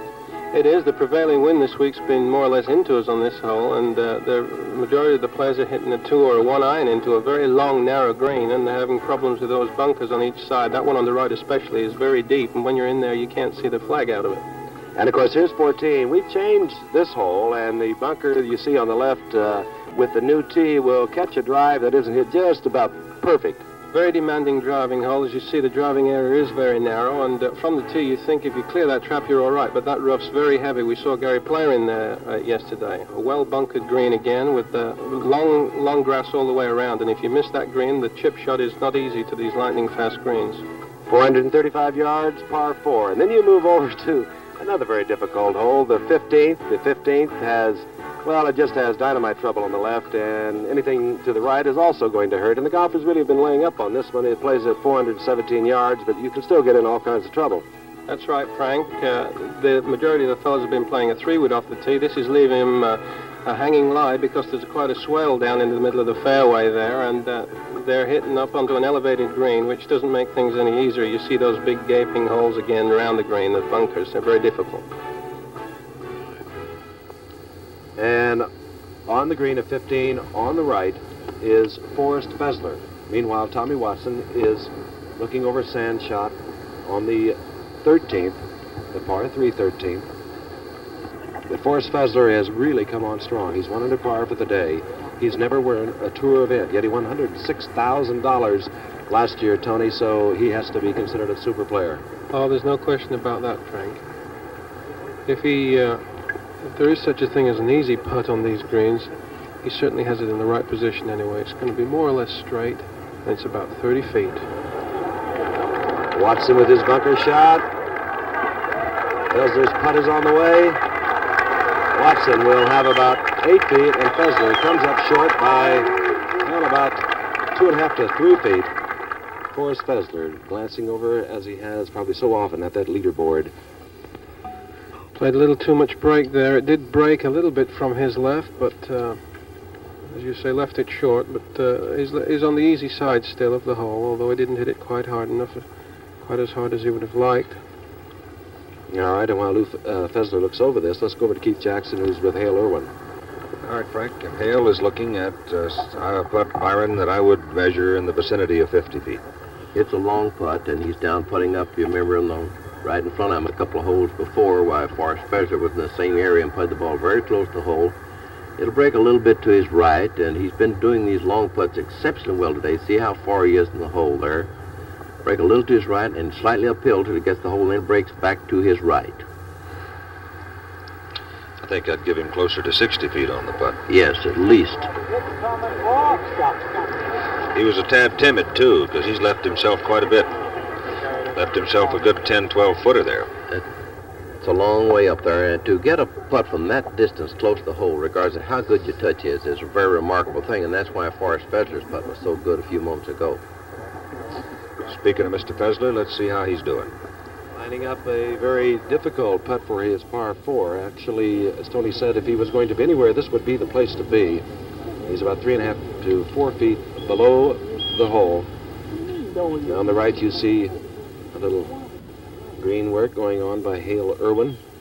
Hale Irwin in command. He's 3 shots ahead of the man on the left, Forrest Fessler. These putts are always important, Frank, as you know, but especially at such a crucial stage as the last 4 holes in the U.S. Open. These are really... This is when the hole starts to fill up. Of course, from here, they'll turn home into the wind. 16, 17, and 18. Fessler gets his par 4. At 15, he remains 3 shots off the lead of this man, Hale Irwin. Hale's got about a 12-footer now to save his par. And Byron, it'll be a little slower, I think, from that particular point than it would be anyplace else. It will. You must hit through it, and he tried to be sure he got there on that one, and of course that is the net result. He hit it a little too far past, and that putt is no gimme. It's one of those things that can happen here on this when you get that far away from the hole. Right, Tom Watson has put his ball down, and Tom needs this one, having come out of the bunker, to save par here on this par 3, 13th hole.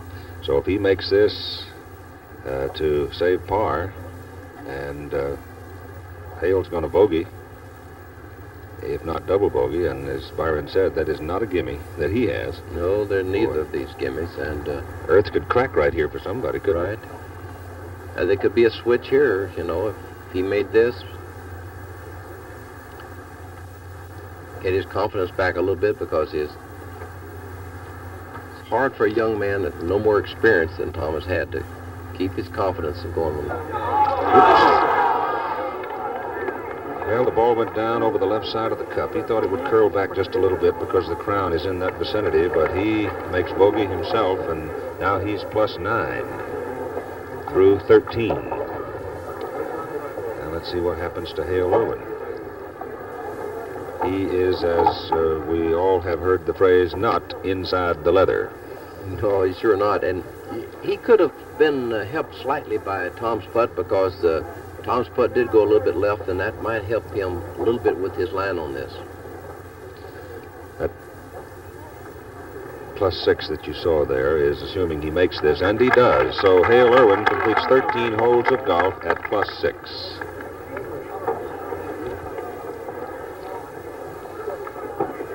Bobby Jones, what a great name.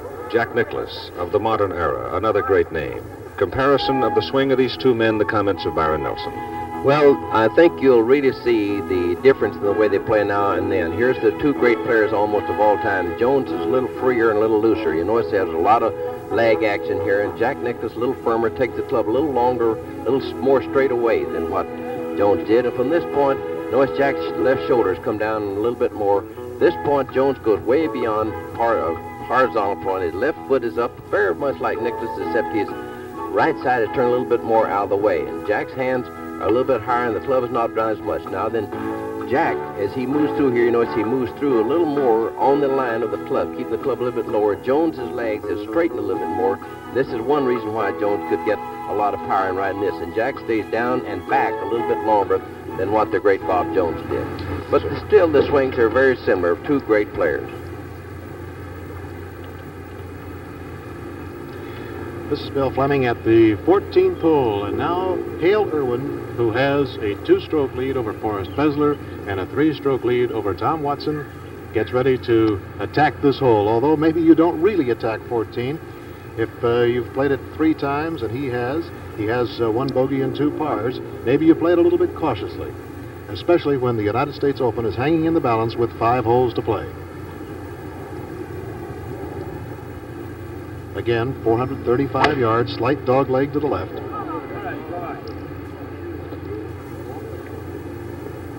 And he's trying to play it just to the right edge of the, there it is, as you can see, just in the rough, in the first cut. So it's not very high grass, because we can see the ball sitting up in very good shape, and certainly he has the entry into this green. There, in fact, you can see perfectly where he is. As the green opens up, he doesn't have to play over that new bunker on the left side that kind of snakes its way down the left side as the golfer sees it. Now Tom Watson, who has fallen 3 strokes back, but anything can happen, as you know, in the United States Open Championship. Young Tom, if he pars out, would have a 76 today, 6 over so far. And he hits a fine shot right up on the little plateau in the fairway, and he too has a great way to enter this green. Jim? We call him Forrest Fuzzy Fessler, and there are many similarities between him and Tom Watson. They're both 24 years old. Fessler 19 days younger than Watson. It's the 3rd year for both of them on the tour. Neither one of them has won yet. Both have tremendous potential. They both went to college in California, Fessler at San Jose City College, and of course Tommy Watson at Stanford. This is the 452-yard par 4. Many people have not made it in 2 because here's where they turn into the wind. You've got to get out there, hopefully a little bit on the right side of the fairway. And he's gone too far to the right and into the rough, but as you can see, he's sitting up. It won't be too bad. We'll be back to see what happens in another minute.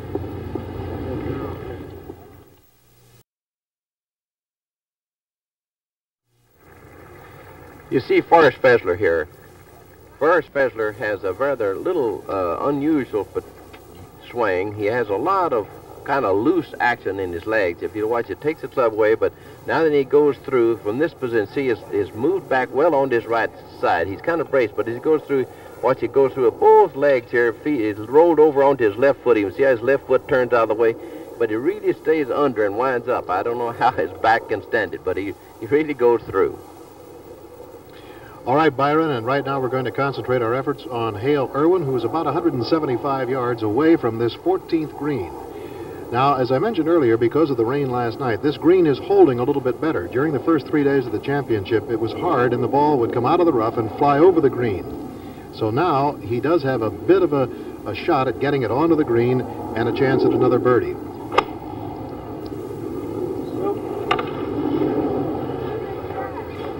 Up it comes. It's a beauty. It's a beauty. He rolls it about 5.5 feet past the hole, and that very well could sew up the championship. It was right here yesterday, in case you were with us, that Gary Player took a disastrous 6, a double bogey on this hole that could have wiped out the hopes that he had for winning another championship. But Hale Irwin now is in great birdie position. Should he make it, he would go 3 strokes up on Forrest Fessler and 4 up on young Tom Watson, who is here getting ready to hit his shot. Incidentally, a couple of the players at the first tee today predicted Irwin would win this, and there's a fine shot by Tom Watson. All right, Frank. The second shot of Arnold Palmer in good position to the golfer's right as he comes off. You see with our remote camera. His second shot that hits beyond the pin and comes up towards the back. He'll have a birdie putt of about 35 to 40 feet. The ball still rolling, as you see, off this undulating narrow green here at 15. And Arnold laughs as we go back to Jim McKay and Forrest Fessler.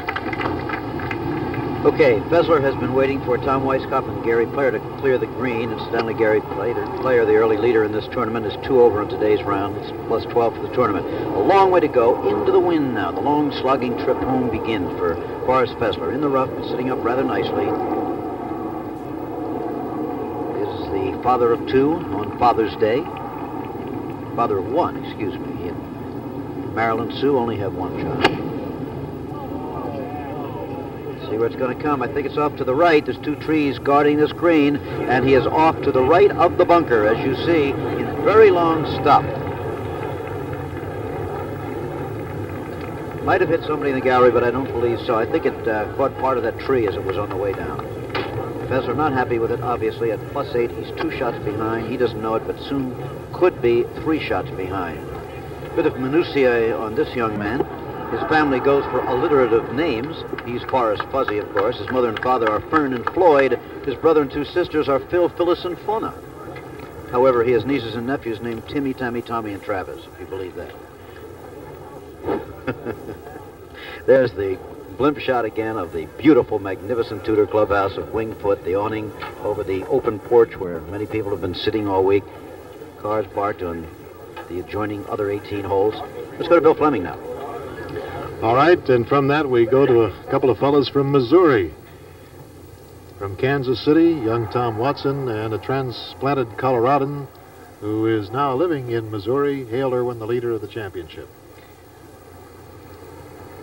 Tom Watson still has hopes. He puts this in, he would be 2 back. And if Irwin did not make his, of course, it could remain that way going to the 69th hole of this championship. This is the 68th hole, and Hale Irwin took the lead for the first time on the 63rd, and he has increased his 1-stroke lead at that point to 2 over Forrest Fessler. So he's picked up 1 on Fessler and a couple on Tom Watson since he took the lead at the 9th or 63rd hole. Pretty straightaway, uphillish putt. Got a good one. Oh, just at the last second. It just veered off, as you saw. Almost unbelievable as Tom winces again. Incidentally, coming into today's round, he had taken only 84 putts. Can you believe that for this 3 rounds on these lightning-fast greens? Compare that with the record set by Bill Casper, who took 114 when he won it 15 years ago. But his putter let him down. Today, Tom did on this final round, whereas Hale Irwin, who 3-putted 4 greens yesterday, has been putting just brilliantly in this final round. Yes, Bill? Myron? There's one peculiar statistic about this tournament. There's only 3 players playing in this Rise 36 holes that played in the tournament in 1959. That's Player, Palmer, and Charlie Sifford. All right, and this for a birdie. If he makes this, school might be out because it would put him 3 strokes up on Forrest Fessler. Look at that. A birdie for Hale Irwin, and he now goes to plus 5. All right, Jim. Meanwhile, Forrest Fessler has the tough one, remember. Across the bunker, and David, certainly a problem here. David struck dumb by the problem that we have. Not opened up. There you are. That's what I figured. If he's down in there fairly tight, he's just going to have to try to play it out and not worry about getting it too close to the hole. And I'm sure he knows, until Hale made that birdie anyhow, if he could make 3 4s here at 16, 17, and 18, he would have a very good chance to win this tournament. But he's not going to be able to put anything on the ball at all. It should run quite a bit. Run. Almost to the other side of the green. He's got a very long putt coming back again for the par. Arnold Palmer going for a birdie putt from about 25 to 30 feet. And a delicate putt it is. Downhill, it'll bend to the left. And he may have played it just not close. Great putt, and Arnold Palmer cannot believe the fate that has overtaken him here at Wingfoot, and what a story he has been. Tremendous gallery hanging with him. Let's go over to Henry Longhurst at 17. Now on the 17th fairway here. Where do you want to go? The British Open champion, Weiskopf. And I think that's the nearest one that we've seen today. Weiskopf 15 over. Hard to believe it. Same as Nicholas when he passed here. So, as Weiskopf, we go back to Jim McKay. Where the mustachioed Forrest Fessler will be putting for a par from a long way off, about 30 to 35 feet.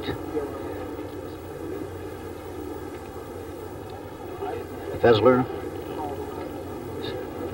has had rounds of 75, 70, and 74 until today. Now back to you, Frank, 15. Hale Irwin on the tee, and he must know that he has a commanding lead at this point, but this hole, Tony, could cause him a lot of problems. He must be careful. Well, I see he's taking an iron off the tee, which he's playing ultra safe. The majority of the fellas have been playing 3-woods off this tee, Frank. It's perfect, though. It's straight down the heart of the fairway, so he'll have a medium iron into this green. So Hale Irwin in good shape at 15. He has a 3-shot lead over Forrest Fessler. And we'll go back to Jim McKay and Forrest. It's almost last gasp time for Forrest Fessler with 2 holes remaining. Remember, though, this is the kind of a golf course where somebody or anybody could take 7. It really is a little premature, even though he's 3 strokes behind. And maybe 4 if he doesn't make this. Will be 4 if he doesn't make this.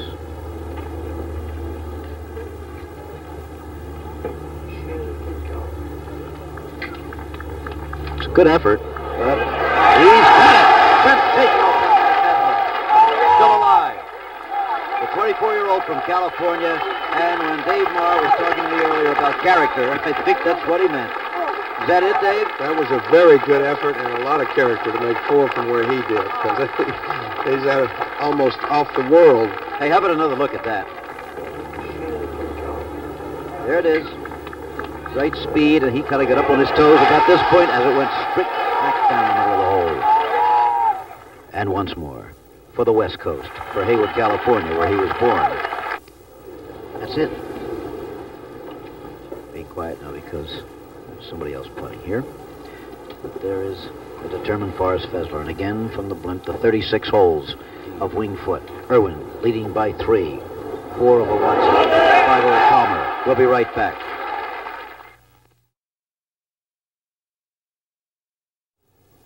Now we're back to the 17th. One of these very strong finishing par 4s at Wingfoot. And we see man with the flag running right over, and he's running right over to the right. And that looks as though it's Fessler in the rough on the right. Among the trees, well then, it's Fessler playing par. And we wait for Fessler himself. Here's a par 4. Here we are.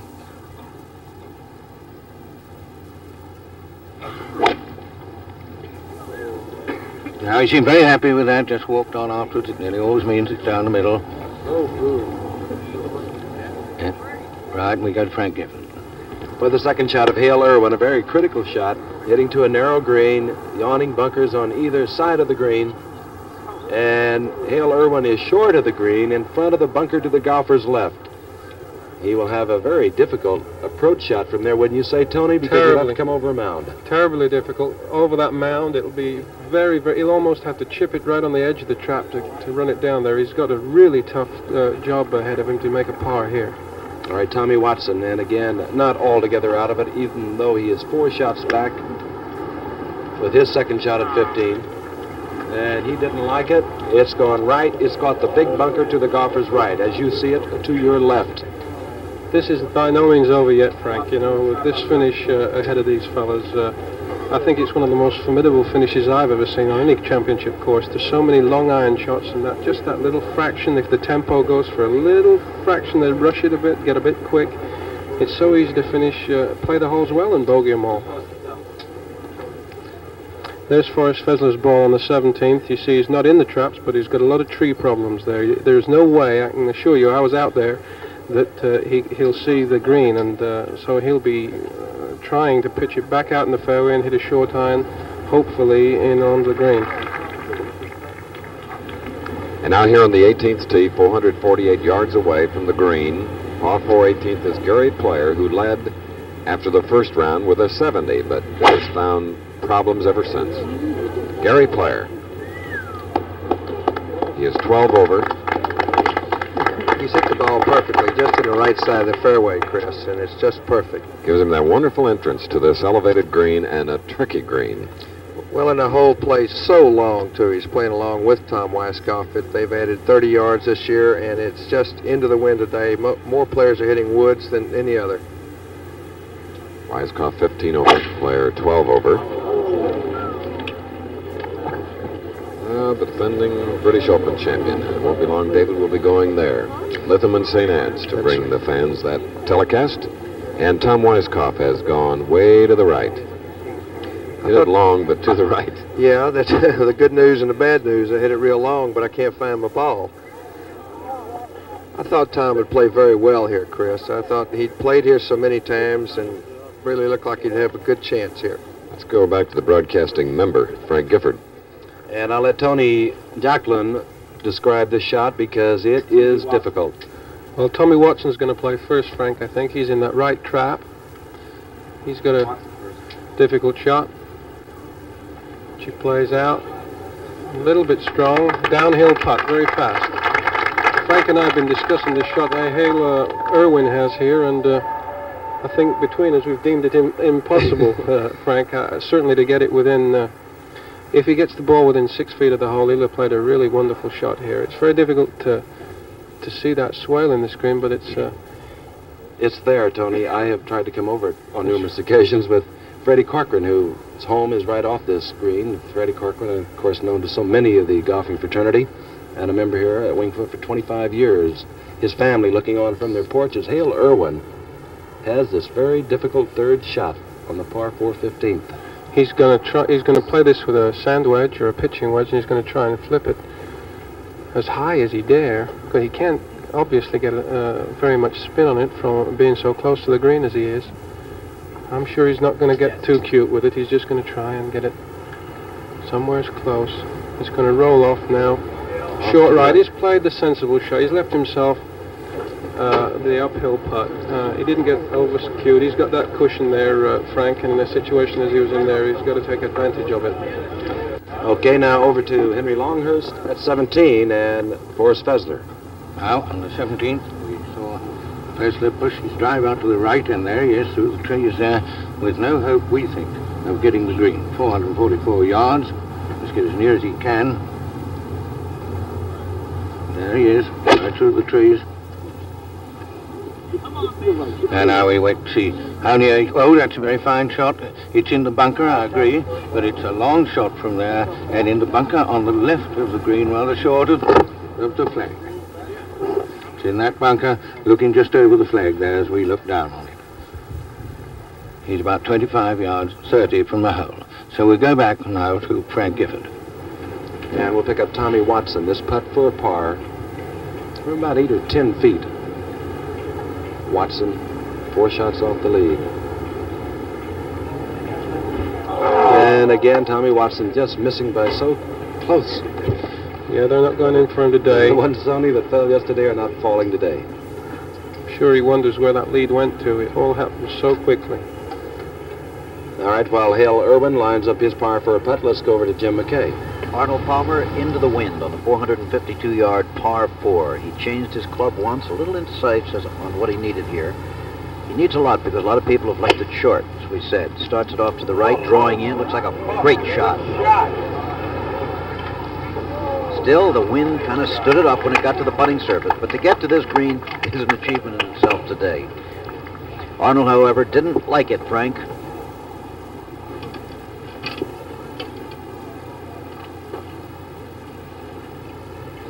Hale Irwin looking over his putt for a par 4. He has that cushion that Tony Jacklin spoke of a moment ago. He played his third shot so that he would have an uphill putt, a fairly straight putt, not a difficult putt, but again, the distance is the factor.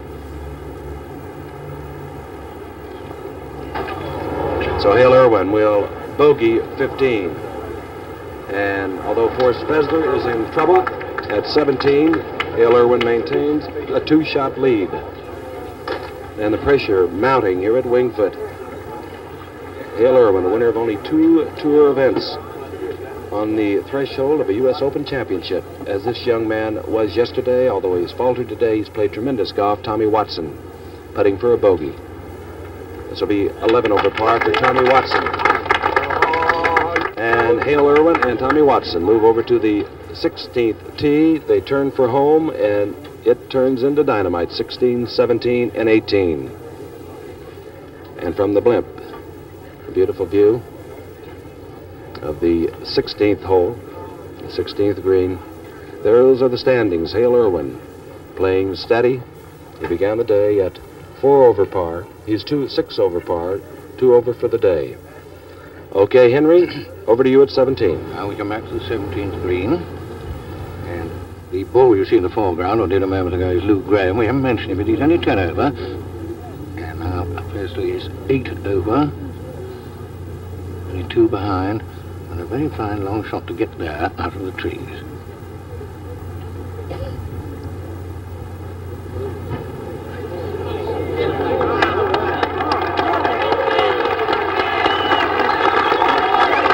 Well, they don't come much better than that at a moment like this, and it's certainly no more than 4 feet for Presley. And he's hanging on absolutely wonderfully. Now we go to Chris Schenkel. Tom Weiskopf's third shot on the par 4 18th. He had hit it long and to the right off the fairway. Had to come over one of the high and beautiful trees here at Wingfoot. He has found the green with his third shot and will have about a 25-foot putt. Right back to Jim McKay. Hale Irwin, leader on the 16th tee, and now it is his turn to return into the wind. A wind which at this moment is beginning to settle down a little bit. Whether that's permanent or not, we don't know. Sometimes as you get near the end of the day, the wind will die down. However, it's still quite strong and gusty at this point. The bespectacled leader from Colorado putting it off to the right. There you see it.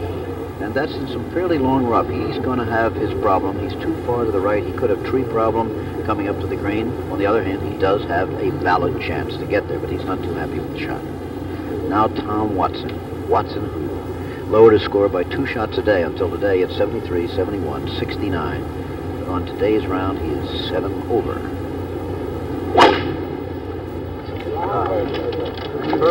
Tommy, I think, has got a better one there.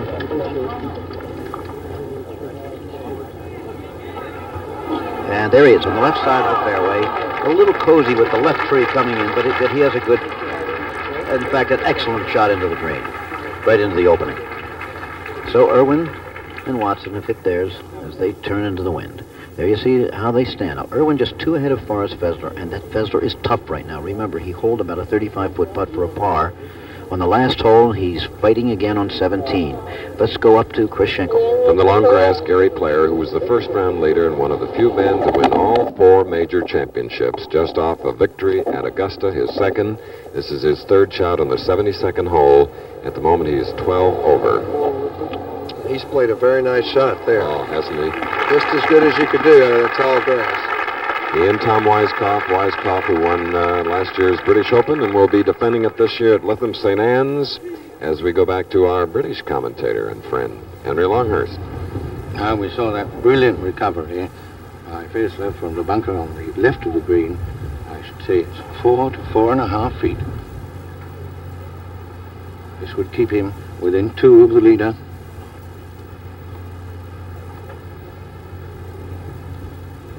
That would be 2 miraculous 4s in a row for this young man, Henry.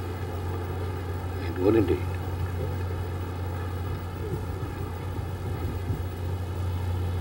Right in the middle. This championship's by no means over yet. It might well be the winner, although he's 2 behind at the moment. Fessler just finishing the 17th. So now we go to Chris Schenkel, 18.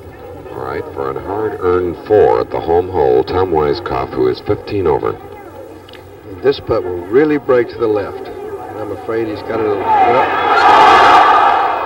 little too hard to get all of the break that was there. Not too bad a putt. Tom Weiskopf, who started out at 11 over, will finish, if he makes this 3-footer, at 16 over after 72 holes. Tom Weiskopf. David, Player's chip out of that long grass was a thing of beauty. He's remarking his ball here now. Let's see that shot again. Well, he's in the very deep rough, and I'm sure that what you try to do here is lead a lot with your left hand. Hold on very strong with your left, and you're not actually trying to hit the ball as much as you're trying to play a trap shot. You take a lot of turf there and get the ball as high as you can by letting your right hand pass your left just about at impact, but you've got to hold on very firm with your left hand.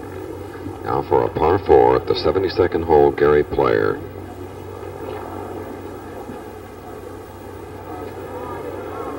There's the break I was saying that Tom's ball should have got. So Gary will mark. Tom Weiskopf will try a putt for a 5, a bogey 5.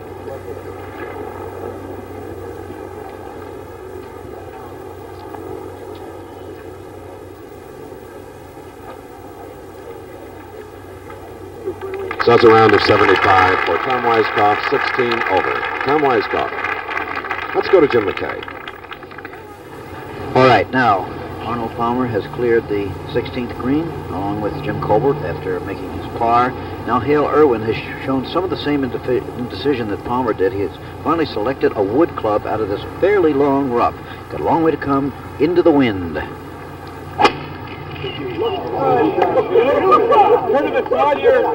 see. Bunker. He's caught the bunker, and now he will have a chance to display his character as far as Fessler so well did before him. Fessler, having gotten in the sand on the last 2 holes and come out to get his par, now coming into the wind, we said that was going to be the decisive part of this golf tournament. Coming into the wind, Irwin may have his problems. Here's Tommy Watson. Watson with a better angle into the green and hitting from the fairway, trying to stay alive somehow. Has a beautiful shot. A fine shot by Tommy Watson. There you see it. He's 4 shots behind, and just with that glimmer, only a glimmer of hope left.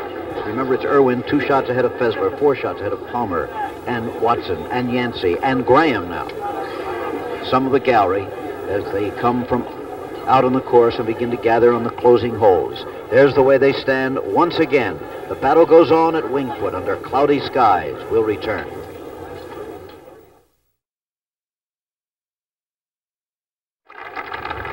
From overhead, you're looking at Wingfoot as Hale Irwin begins the long drive for home. He's on the 16th hole. He was in the bunker, remember. He has come out of it beautifully. We're going to try to give you a look at the shot he hit while we were away, but he has left himself a considerable putt for the par 4. Not as long as far as Fessler had here. Here again, here's the shot he had of the sand. You see it coming up.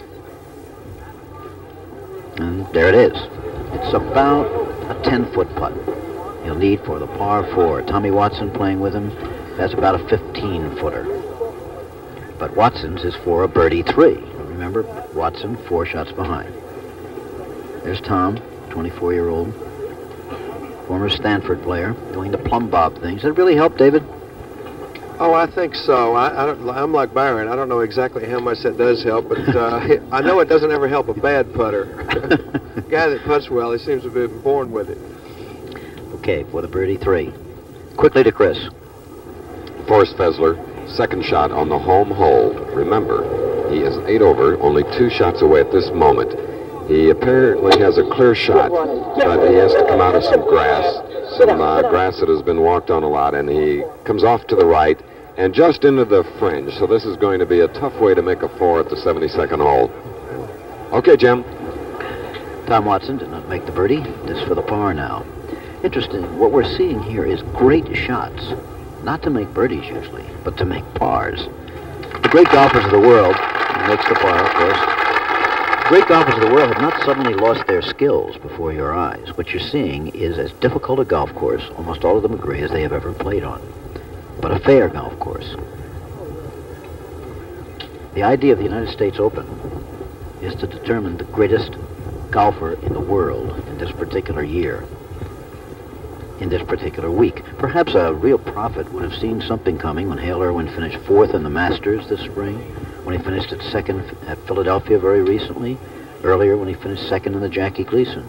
Last year he won more than $130,000, yet in all the years he's been out here, since 1968, he's only won 2 tournaments, and they were both the same one, the Heritage Classic down at Hilton Head Island.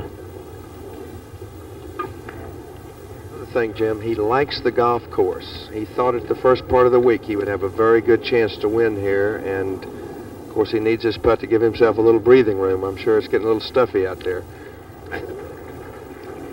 Feeling very close at the 16th green. Okay, the lead is down to 1, at least momentarily. Henry. Now, his second shot, 70. Which he doesn't think very much of. And he's not in the bunker, but in the rough stuff between the bunker and the green. We'll go to Chris Schenkel. Oh, the round of applause for this young man, Forrest Fessler, is beautiful here at the 72nd green.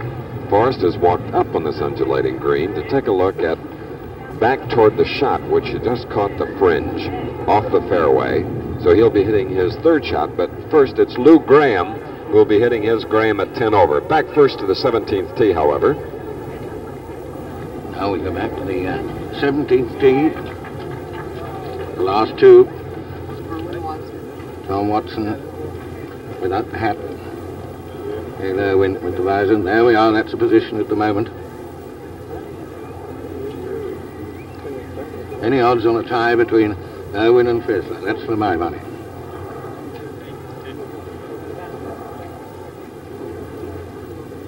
That's Hale Irwin slipping a bit.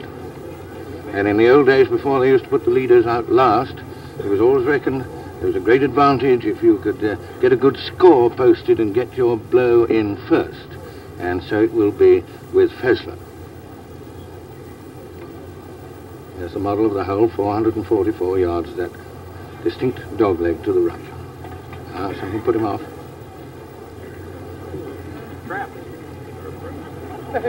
Tom Watson, 10 over. And while we're waiting, we go back to 18. And a good reason, because here's Forrest Fessler, David Marr, coming up with the biggest shot of his life. No question about it, right here. Well, he stood on the green. He's really looked the shot over. And while he was standing up here waiting for Lou Graham to play his shot, they changed the scoreboard at 18. So he knows that Hale Irwin is now 7 over, and he is within 1 shot. So he knows that Hale still has to play 17 and 18. And I'd hate to try to make 2 fours on those 2 holes to win this tournament. Now, this is his third stroke on the par 4, 18th, remember. It's almost, again, an impossible shot to get close to the hole. I think he's going to have to depend on some sort of long putt. If he could get within 10, 12 feet, he's played a good shot. He just hit that little knoll and ran by the hole about 15 feet. That's about as good as he could do, Chris. That is the truth. Forrest Fessler, who is 8 over and out on 17. Hale Irwin is 7 over. And of course, if there is a tie, we should point out, there'll be an 18-hole playoff tomorrow. There will also be a telecast tomorrow, David. Well, that's good. Everybody just shooting straight up here. Nobody can seem to make a par. All right, there's Forrest Fessler at the 18th green. Right now on the tee at 17, Tom Watson. Henry? Yes, Tom Watson here on the 17th tee. 10 over.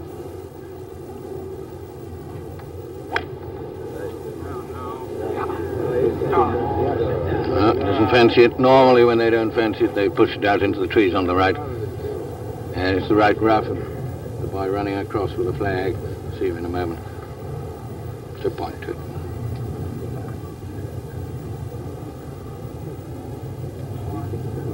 Hale Irwin. Lead only by 1 now.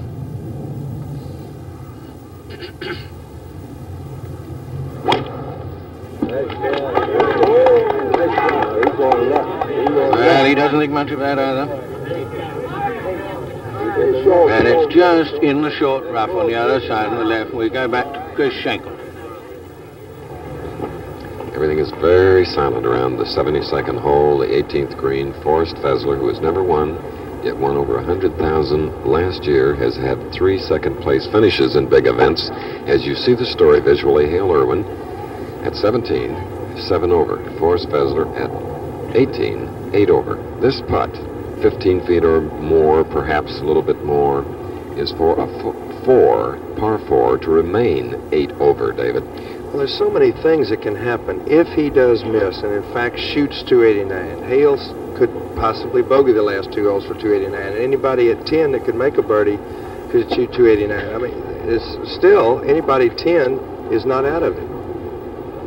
If he makes this, though, you may have your champion right there.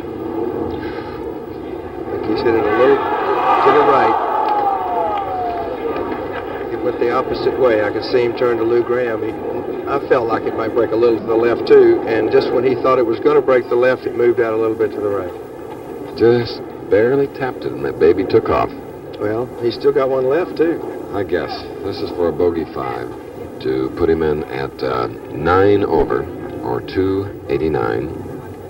But by no means out of it. No. I mean, if Hale's in the rough to the left at 17, he's got no cinch par there by any means. Now, if he makes this putt, Forrest Fezzer, give him an even par round of 70 today, while Palmer is for a par at the 17th green. He would remain then 10 over. Well, let's say they both got to make them to have any chance. Right.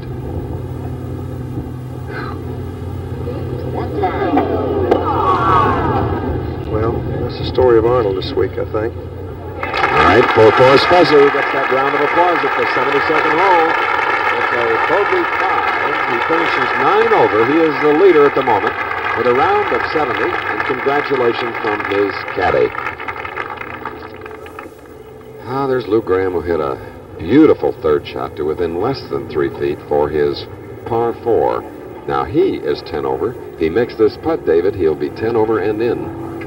Well, with Forrest 9 under now making that, I think that, of course, when you're 10 under and you're just going to finish about 3rd or 4th, you don't have to qualify next year. And certainly 290 around this course is some fine score. You'd be invited to Augusta and the PGA, and there's quite a bit of money at stake. All right, Henry. Well, now, here it's working up to its climax. And there is Hale Irwin on his left-hand side of the fairway. 17th. Something put him off. You start again. Don't blame him. He's 2 ahead, so these 2 par 4 holes, terribly difficult par 4s, he wants a 4 and a 5 to win.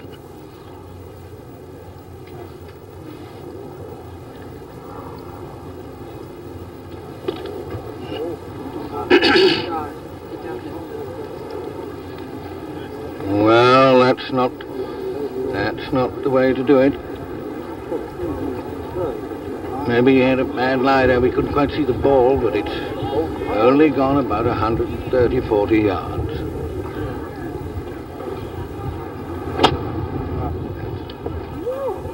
Tom Watson. 10 over now. That is a left rough for Tom Watson. And it's way behind those trees for Tom Watson. We'll go down to Bill Fleming, who's down there for a report on those shots. All right, let's take Watson's shot first, the last one you just saw. Tom was completely blacked out from the green by a new tree that had been planted out here, a little maple tree that he doesn't have much affection for right now. So he just tried to punch the ball out onto the fairway and caught it flush, can you believe that? And knocked it right across behind another big group of trees in the heavy rough. Now, as far as Hale Irwin is concerned, he tried to get home. He had a 4-wood, and he just literally topped the ball, and as you mentioned, Henry, hit it about 120 yards. Chris, back to you at 18. The 448-yard, par 4 18th, Arnold Palmer, who bogeyed the last hole, 11 over. This is the 72nd hole for Arnold. I'm sure after that bogey, too, Chris, he will try to crunch this one. I'm sure he knows his chance to win is over. Well, looked like he hit it. Well, sometimes when you hook the ball too much, it does hurt your back. And he has found the rough here on the 18th hole. Henry? Well, now back to 17 here. And they're certainly having some adventures here. Down in the forest, there is stirring Tom Watson at the moment. Hit a tree, gone off into the others. No hope whatever of getting onto the green from there, I think. We go down to Bill Fleming. He's down there. All right, underneath the branches of that tree, Tom Watson hits it out, and as you can see, hits it safely out on, but that is his 3rd shot, and he's using them up very rapidly on this par 4 hole. And now Hale Irwin is in pretty good shape. If he can hit that chip shot up there and get it close for the 1 putt, then he has that little bit of a buffer. But right now, things are looming bad for Hale Irwin. If he went bogey-bogey, of course, this would all be tied up in, of course, a playoff. Okay, Henry. Well, now, I I would say that it's more than a chip shot there. With great respect to you, Bill, it looks to me, looking above the green, more like 120 yards. And if you can get it within 10 feet, you'll be doing very well.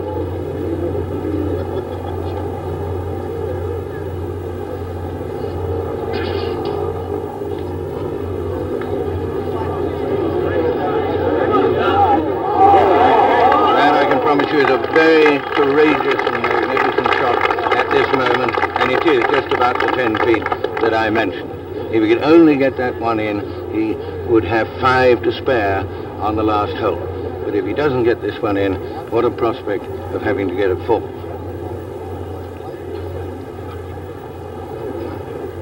Tom Watson and Pete Jackson.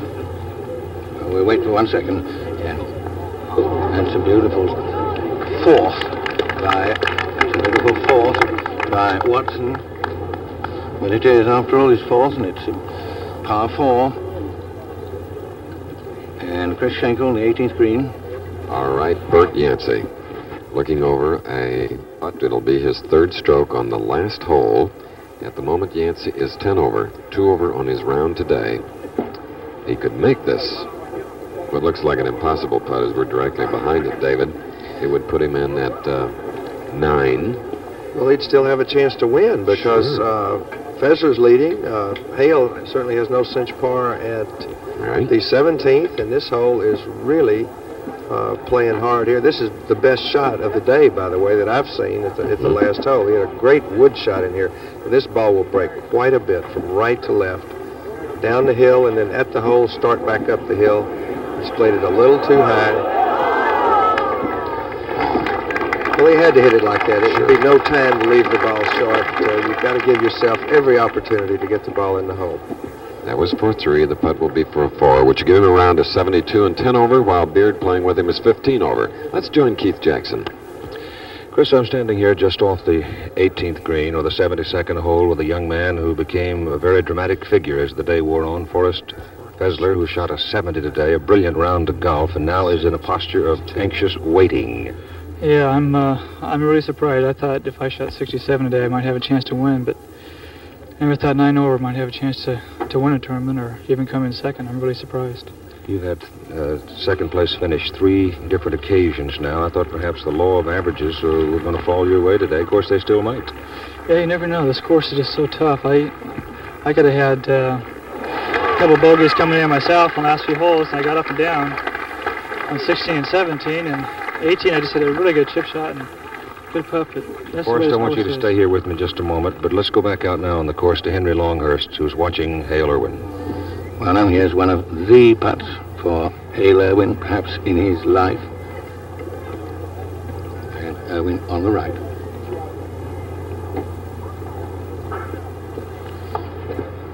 Yancey, this for a par.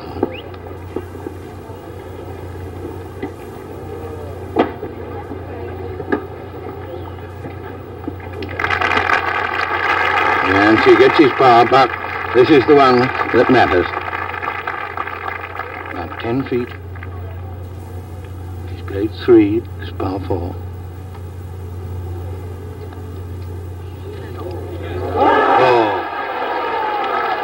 Well, what a putt, and what a moment.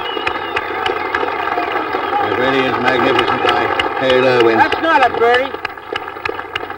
Well, so now he's got that in hand, and he'll have a 5 to win.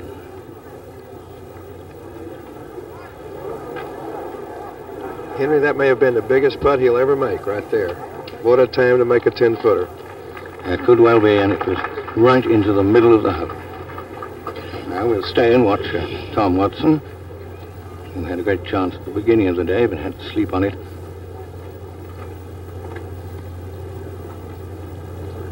He's only 10 over, only 3 behind. This again is his 4th shot. Oh, well, he finishes with a good putt now, Tom Watson, when he goes to 11 over. Now we go to Chris Schenkel. All right, and David, once more, videotape as we see Arnold Palmer moving back to his 3rd shot on the par 4 18th hole. Let's see Hale Irwin's big putt. And it sure was. Look at that expression, because he knows you got to know that you got to make a par somewhere and give yourself a chance to win the tournament. He let those two bogeys, 15 and 16, get him, and sometimes it's very hard to turn off. All right, now Arnold Palmer, 11 over, third shot on the par 4 18th. Had trouble with his drive. This is where he put his second. Now his third.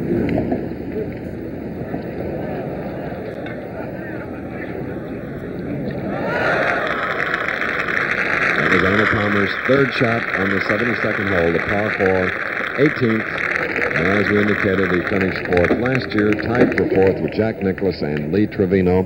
Nicklaus finishing today. Trevino failed to make the 36-hole cut. Jack Nicklaus, not having one of his better 72-hole tournaments ever, finished at 14, as did Bud Allen. Now the round of applause for the LaCroix legend.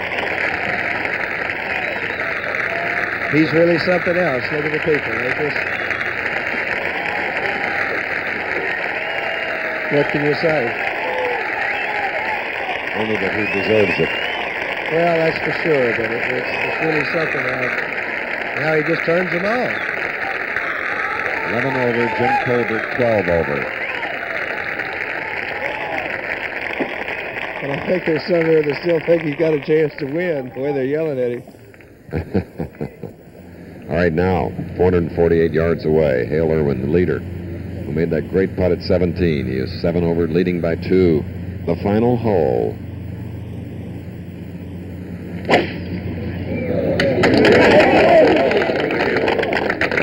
Long look at those spectacles, and there it is in the fairway, a bit to the right of center, David. Perfect. You could not dream of any better drive at the last hole. With the trees and so forth, you know you don't want to make a double bogey. What a time to hit a drive right in the perfect spot. Now Tom Watson, who led going into the play today at 3 over, he's now 11 over. Tough break. Well, that's too bad. He's such a real fine player and a nice young man. He thought out for a nice round of golf, and it turns into a nightmare on you. And Tom Watson has hit it to his left as the golfer plays this dogleg hole. He is in the rough. Sid being marked. See the fourth caddy now coming up with one of the marshals. And the marshals here have done a great job at formerly your home course, Davis, where you've been an assistant pro here along with Mike Suchak, Jackie Burke, Shelley Mayfield. Just a host of great players that got a lot of knowledge from Claude Harmon. Well, that's true, and there are a lot of people that have done a lot of work that don't ever get mentioned, like Gene Hayden, the caddy master, and Mo, the guy that takes care of the clubs in the back of the shop, and of course, Claude Harmon, the host pro here this week, and all the members, the people that have volunteered their time from various committees to do a job. I'm going to put a pat on the back for Ted Horton. Oh, definitely. He's the greenskeeper, and he did an excellent job shining these greens to their slickness that they are now. Jim Colbert, who is 12 over, getting up there about 4 feet away. This is the way things are as Hale Irwin is walking up the 18th fairway, leading by 2. Forrest Fessler has finished. He's 9 over. Lou Graham, 10. Bert Yancey, 10. Arnold Palmer is 11 at this point. Tom Watson, 11. Jim Colbert, 11. Colbert and Palmer on the 18th, and there is the Buffalo. What a feeling to walk down that fairway. You know, there's got to be 1,000 things running through his mind. He's got to unclutter that a little bit and just be sure that he doesn't do anything dumb coming down the last hole. 29 years old, and from the blimp, still an overcast day. A few spots of blue sky throughout the afternoon, but not the predicted storm. Arnold Palmer. This is almost the same putt that Weiskopf had earlier. It should break from right to left, and it'll be very fast once it starts to make the break to the left, because then it'll be going with the hill. To go in at 11 over. That close for his par 4. So with a short putt, it'll be a bogey 5. This pin position, David, is not quite the spot where Bob Jones in 1929 made the historic putt.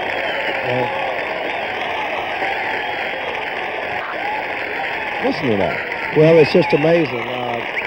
As you said, it's not quite the same spot where Jones made his putt from, because, as we said earlier about the rain, they were expecting a lot of rain today, and they did move the flag from where it was in 29 up to a little higher spot in the green. So in case you did get a lot of water, it wouldn't be around the hole, and you could play. Now Jim Colbert. This putt should break a little bit right to left, and an important putt for Jim because it will keep him, 12 over? Right. And certainly another fine finish in a major championship. He played very well at the Masters, as we said earlier. As a matter of fact, he made a 2 at the last hole there, if you remember. He needs this for a par 4. Break from right to left. Definitely a speed putt. Also a former football player like the leader, Hale Irwin, coming up the fairway. So Jim Colbert is in with a round of 74 today in a 12 over, joining Arnold Palmer. Forrest Fessler in 9 over, back out on the fairway to the leader, who at this point is 7 over, playing the final hole. Hale Irwin battling, looking at the blimp. Well, we mentioned earlier about it being Father's Day, and I know Hale's wife, Sally, is home in Colorado, and I'm sure she ought to just calm down a little bit now. It looks like he's got things under control after making that putt at 17. And a great putt we all remember at 7 for a 3, a great one. A birdie at 9, a birdie at 11, birdie at 14. Well, those are things you have to do if you're going to win. You have to be able to control yourself as much as you can control the golf ball. I don't think he's got enough club here. There haven't been very many iron shots hit onto the screen, but he's hit a wonderful looking The shot. adrenaline. Look at that adrenaline. On the flag.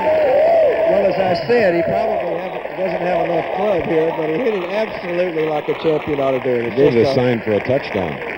Well, he just scored right there. He sure did. Hale Irwin right on the flag here at the home hole. Isn't that something? Coming to the final hole, leading by 2 over Forrest Fessler. Well, it couldn't happen to a nicer guy. He's worked awfully hard. He's kind of a quiet guy in a lot of ways and just goes about his business, and much the same as this young man. Now, he's taking a wood out of the rough, possibly because he's got a lie that's sort of sitting down. Mm-hmm. And sometimes a wood can get through there easier, but he pulled it a little bit to the left, and I think it hit the tree, didn't it? We talk about the beautiful trees that's under one that lost its top, and in the top of that tree are a lot of spectators here at Wingfoot. More later.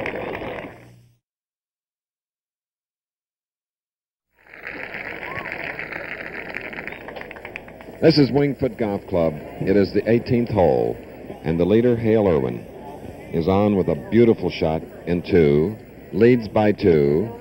And moments ago, as he came to the 18th green, this is the response and his reaction.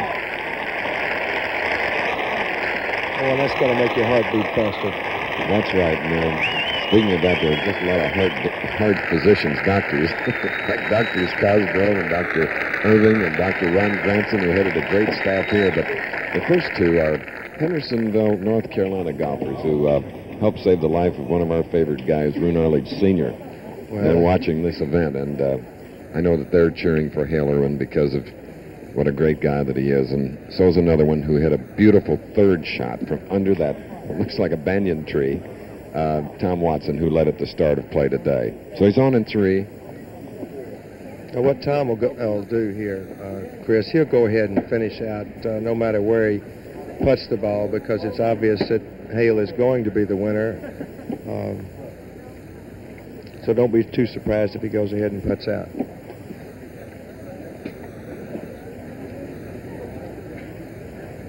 I'd like to see him make a putt for a change. Well, that's what kind of day it's been.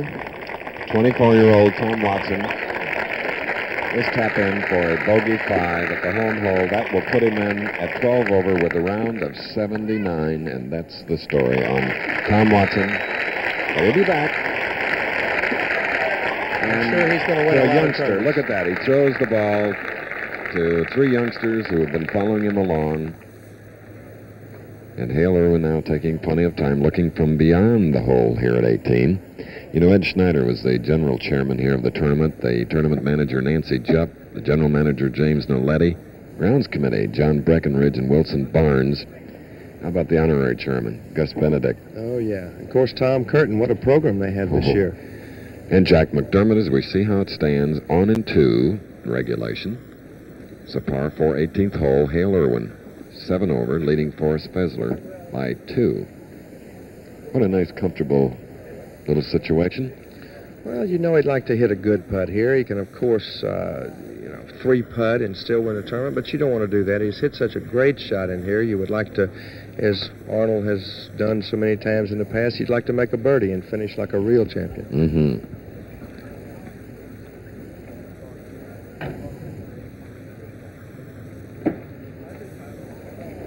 We'll see in a second. As we indicated, he had birdied 9, 11, 14, and, ever so sweet. There it is, the United States Open champion. And there goes the ball. Like a forward pass for Colorado.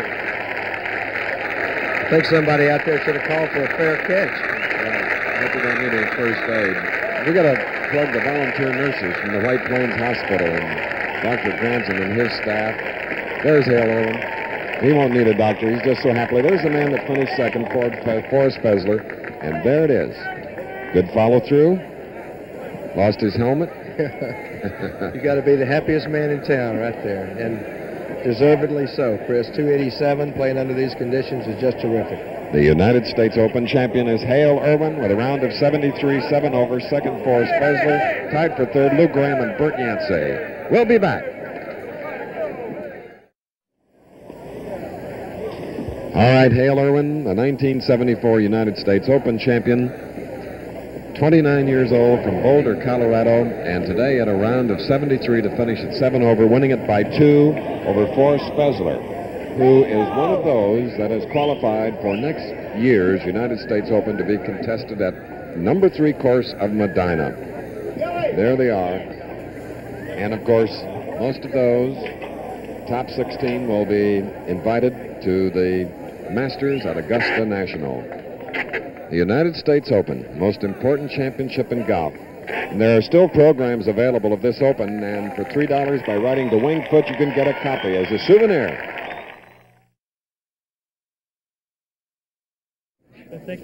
We're down here on the 72nd hole. On my left, Forrest Fessler, the man who almost did it today, and Hale Irwin, the man who did do it today. A couple of young men, 24 years of age for Mr. Fessler and 29 years of age for Mr. Irwin, who realized a dream, I guess, Hale? That's exactly right, Keith. I haven't told anyone but my wife. About 3 weeks ago, I had a dream. I won the U.S. Open, and it's just a dream come true. There was a fire burning in the eyes last night when you went home because you were very positive in our conversation late yesterday afternoon. Well, I was trying to be as positive as I could. I felt good about today. I felt like it was a day go out and try and eliminate the mistakes and let the other guy make them. And everyone made them today. I made a lot, but it's just that type of golf course. You just can't get away with no mistakes. I had a feeling that when you saved par on 7 coming out of the bunker today and then knocked in a tough putt, that might have turned things around for you. 7 was a good hole. It looked like I was going to make a bogey, and I made a good 12 or 15-foot putt for par. And as good as I felt, though, and then I missed that little 5 or 6 footer at 8. But actually, the putt at 9, that long one, about 40 feet that went in, that to me was a very, very big putt.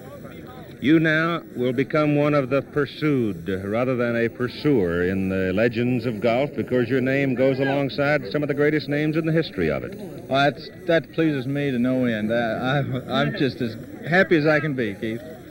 Our congratulations to you. I'm sure you'll be a great U.S. Open champion. Well, I'll certainly try. The men that have worn the U.S. Open crown before me have all been extremely good players and very fine gentlemen. I only hope I can duplicate that. I'm sure you will. And Forrest Fessler, the best to you. Your turn will come. Thank you, Keith. I hope so. So there are the 2 young men who provided the greatest drama of the day as Hale Irwin wins the 1974 U.S. Open Golf Championship here at Wingfoot in Mamaroneck, New York. Folks, would you please move behind the rope? Here again is Chris. All right, winning it by 2 shots, and the man that for 2 years was an all-Big 8 defensive safety at Colorado, winning 2 Heritage Classics, father of a 2-year-old daughter, Becky. And let's see one phase of where he clinched the victory. As we said, he had some birdies coming in, and of course a big putt at the 7th hole for a 3. Here is the par putt.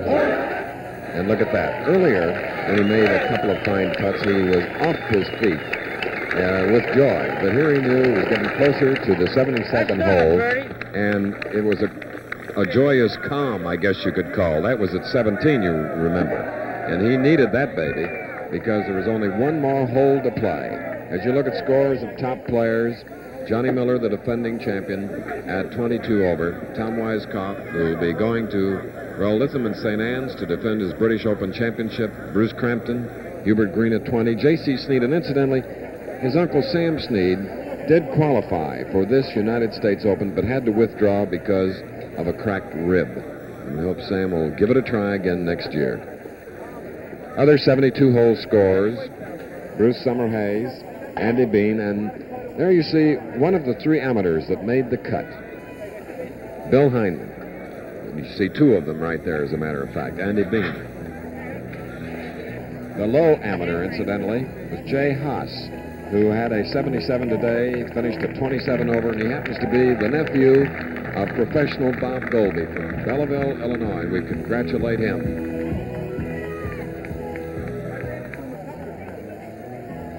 There you see the milling around the 18th green.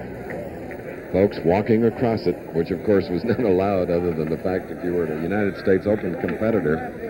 And you see some of the white and blue uniforms down there from the shot coming out of the blimp high overhead on. We're pretty much surprised, David Marr, that the weather stayed as it did. The forecasts were not for this type of an afternoon. Well, I think we were very fortunate to get, really, it cleared up quite a bit. It was a little windy and gusty playing, and that, I think, reflects itself in the scores. All right, as we mentioned, Jay Haas, the low amateur, this is one of his putts. He finished at 27 over. So this is just a wonderful event for this young man, and as we say, the nephew of Bob Golby. So he'll be in some other events during the next 12 months, David.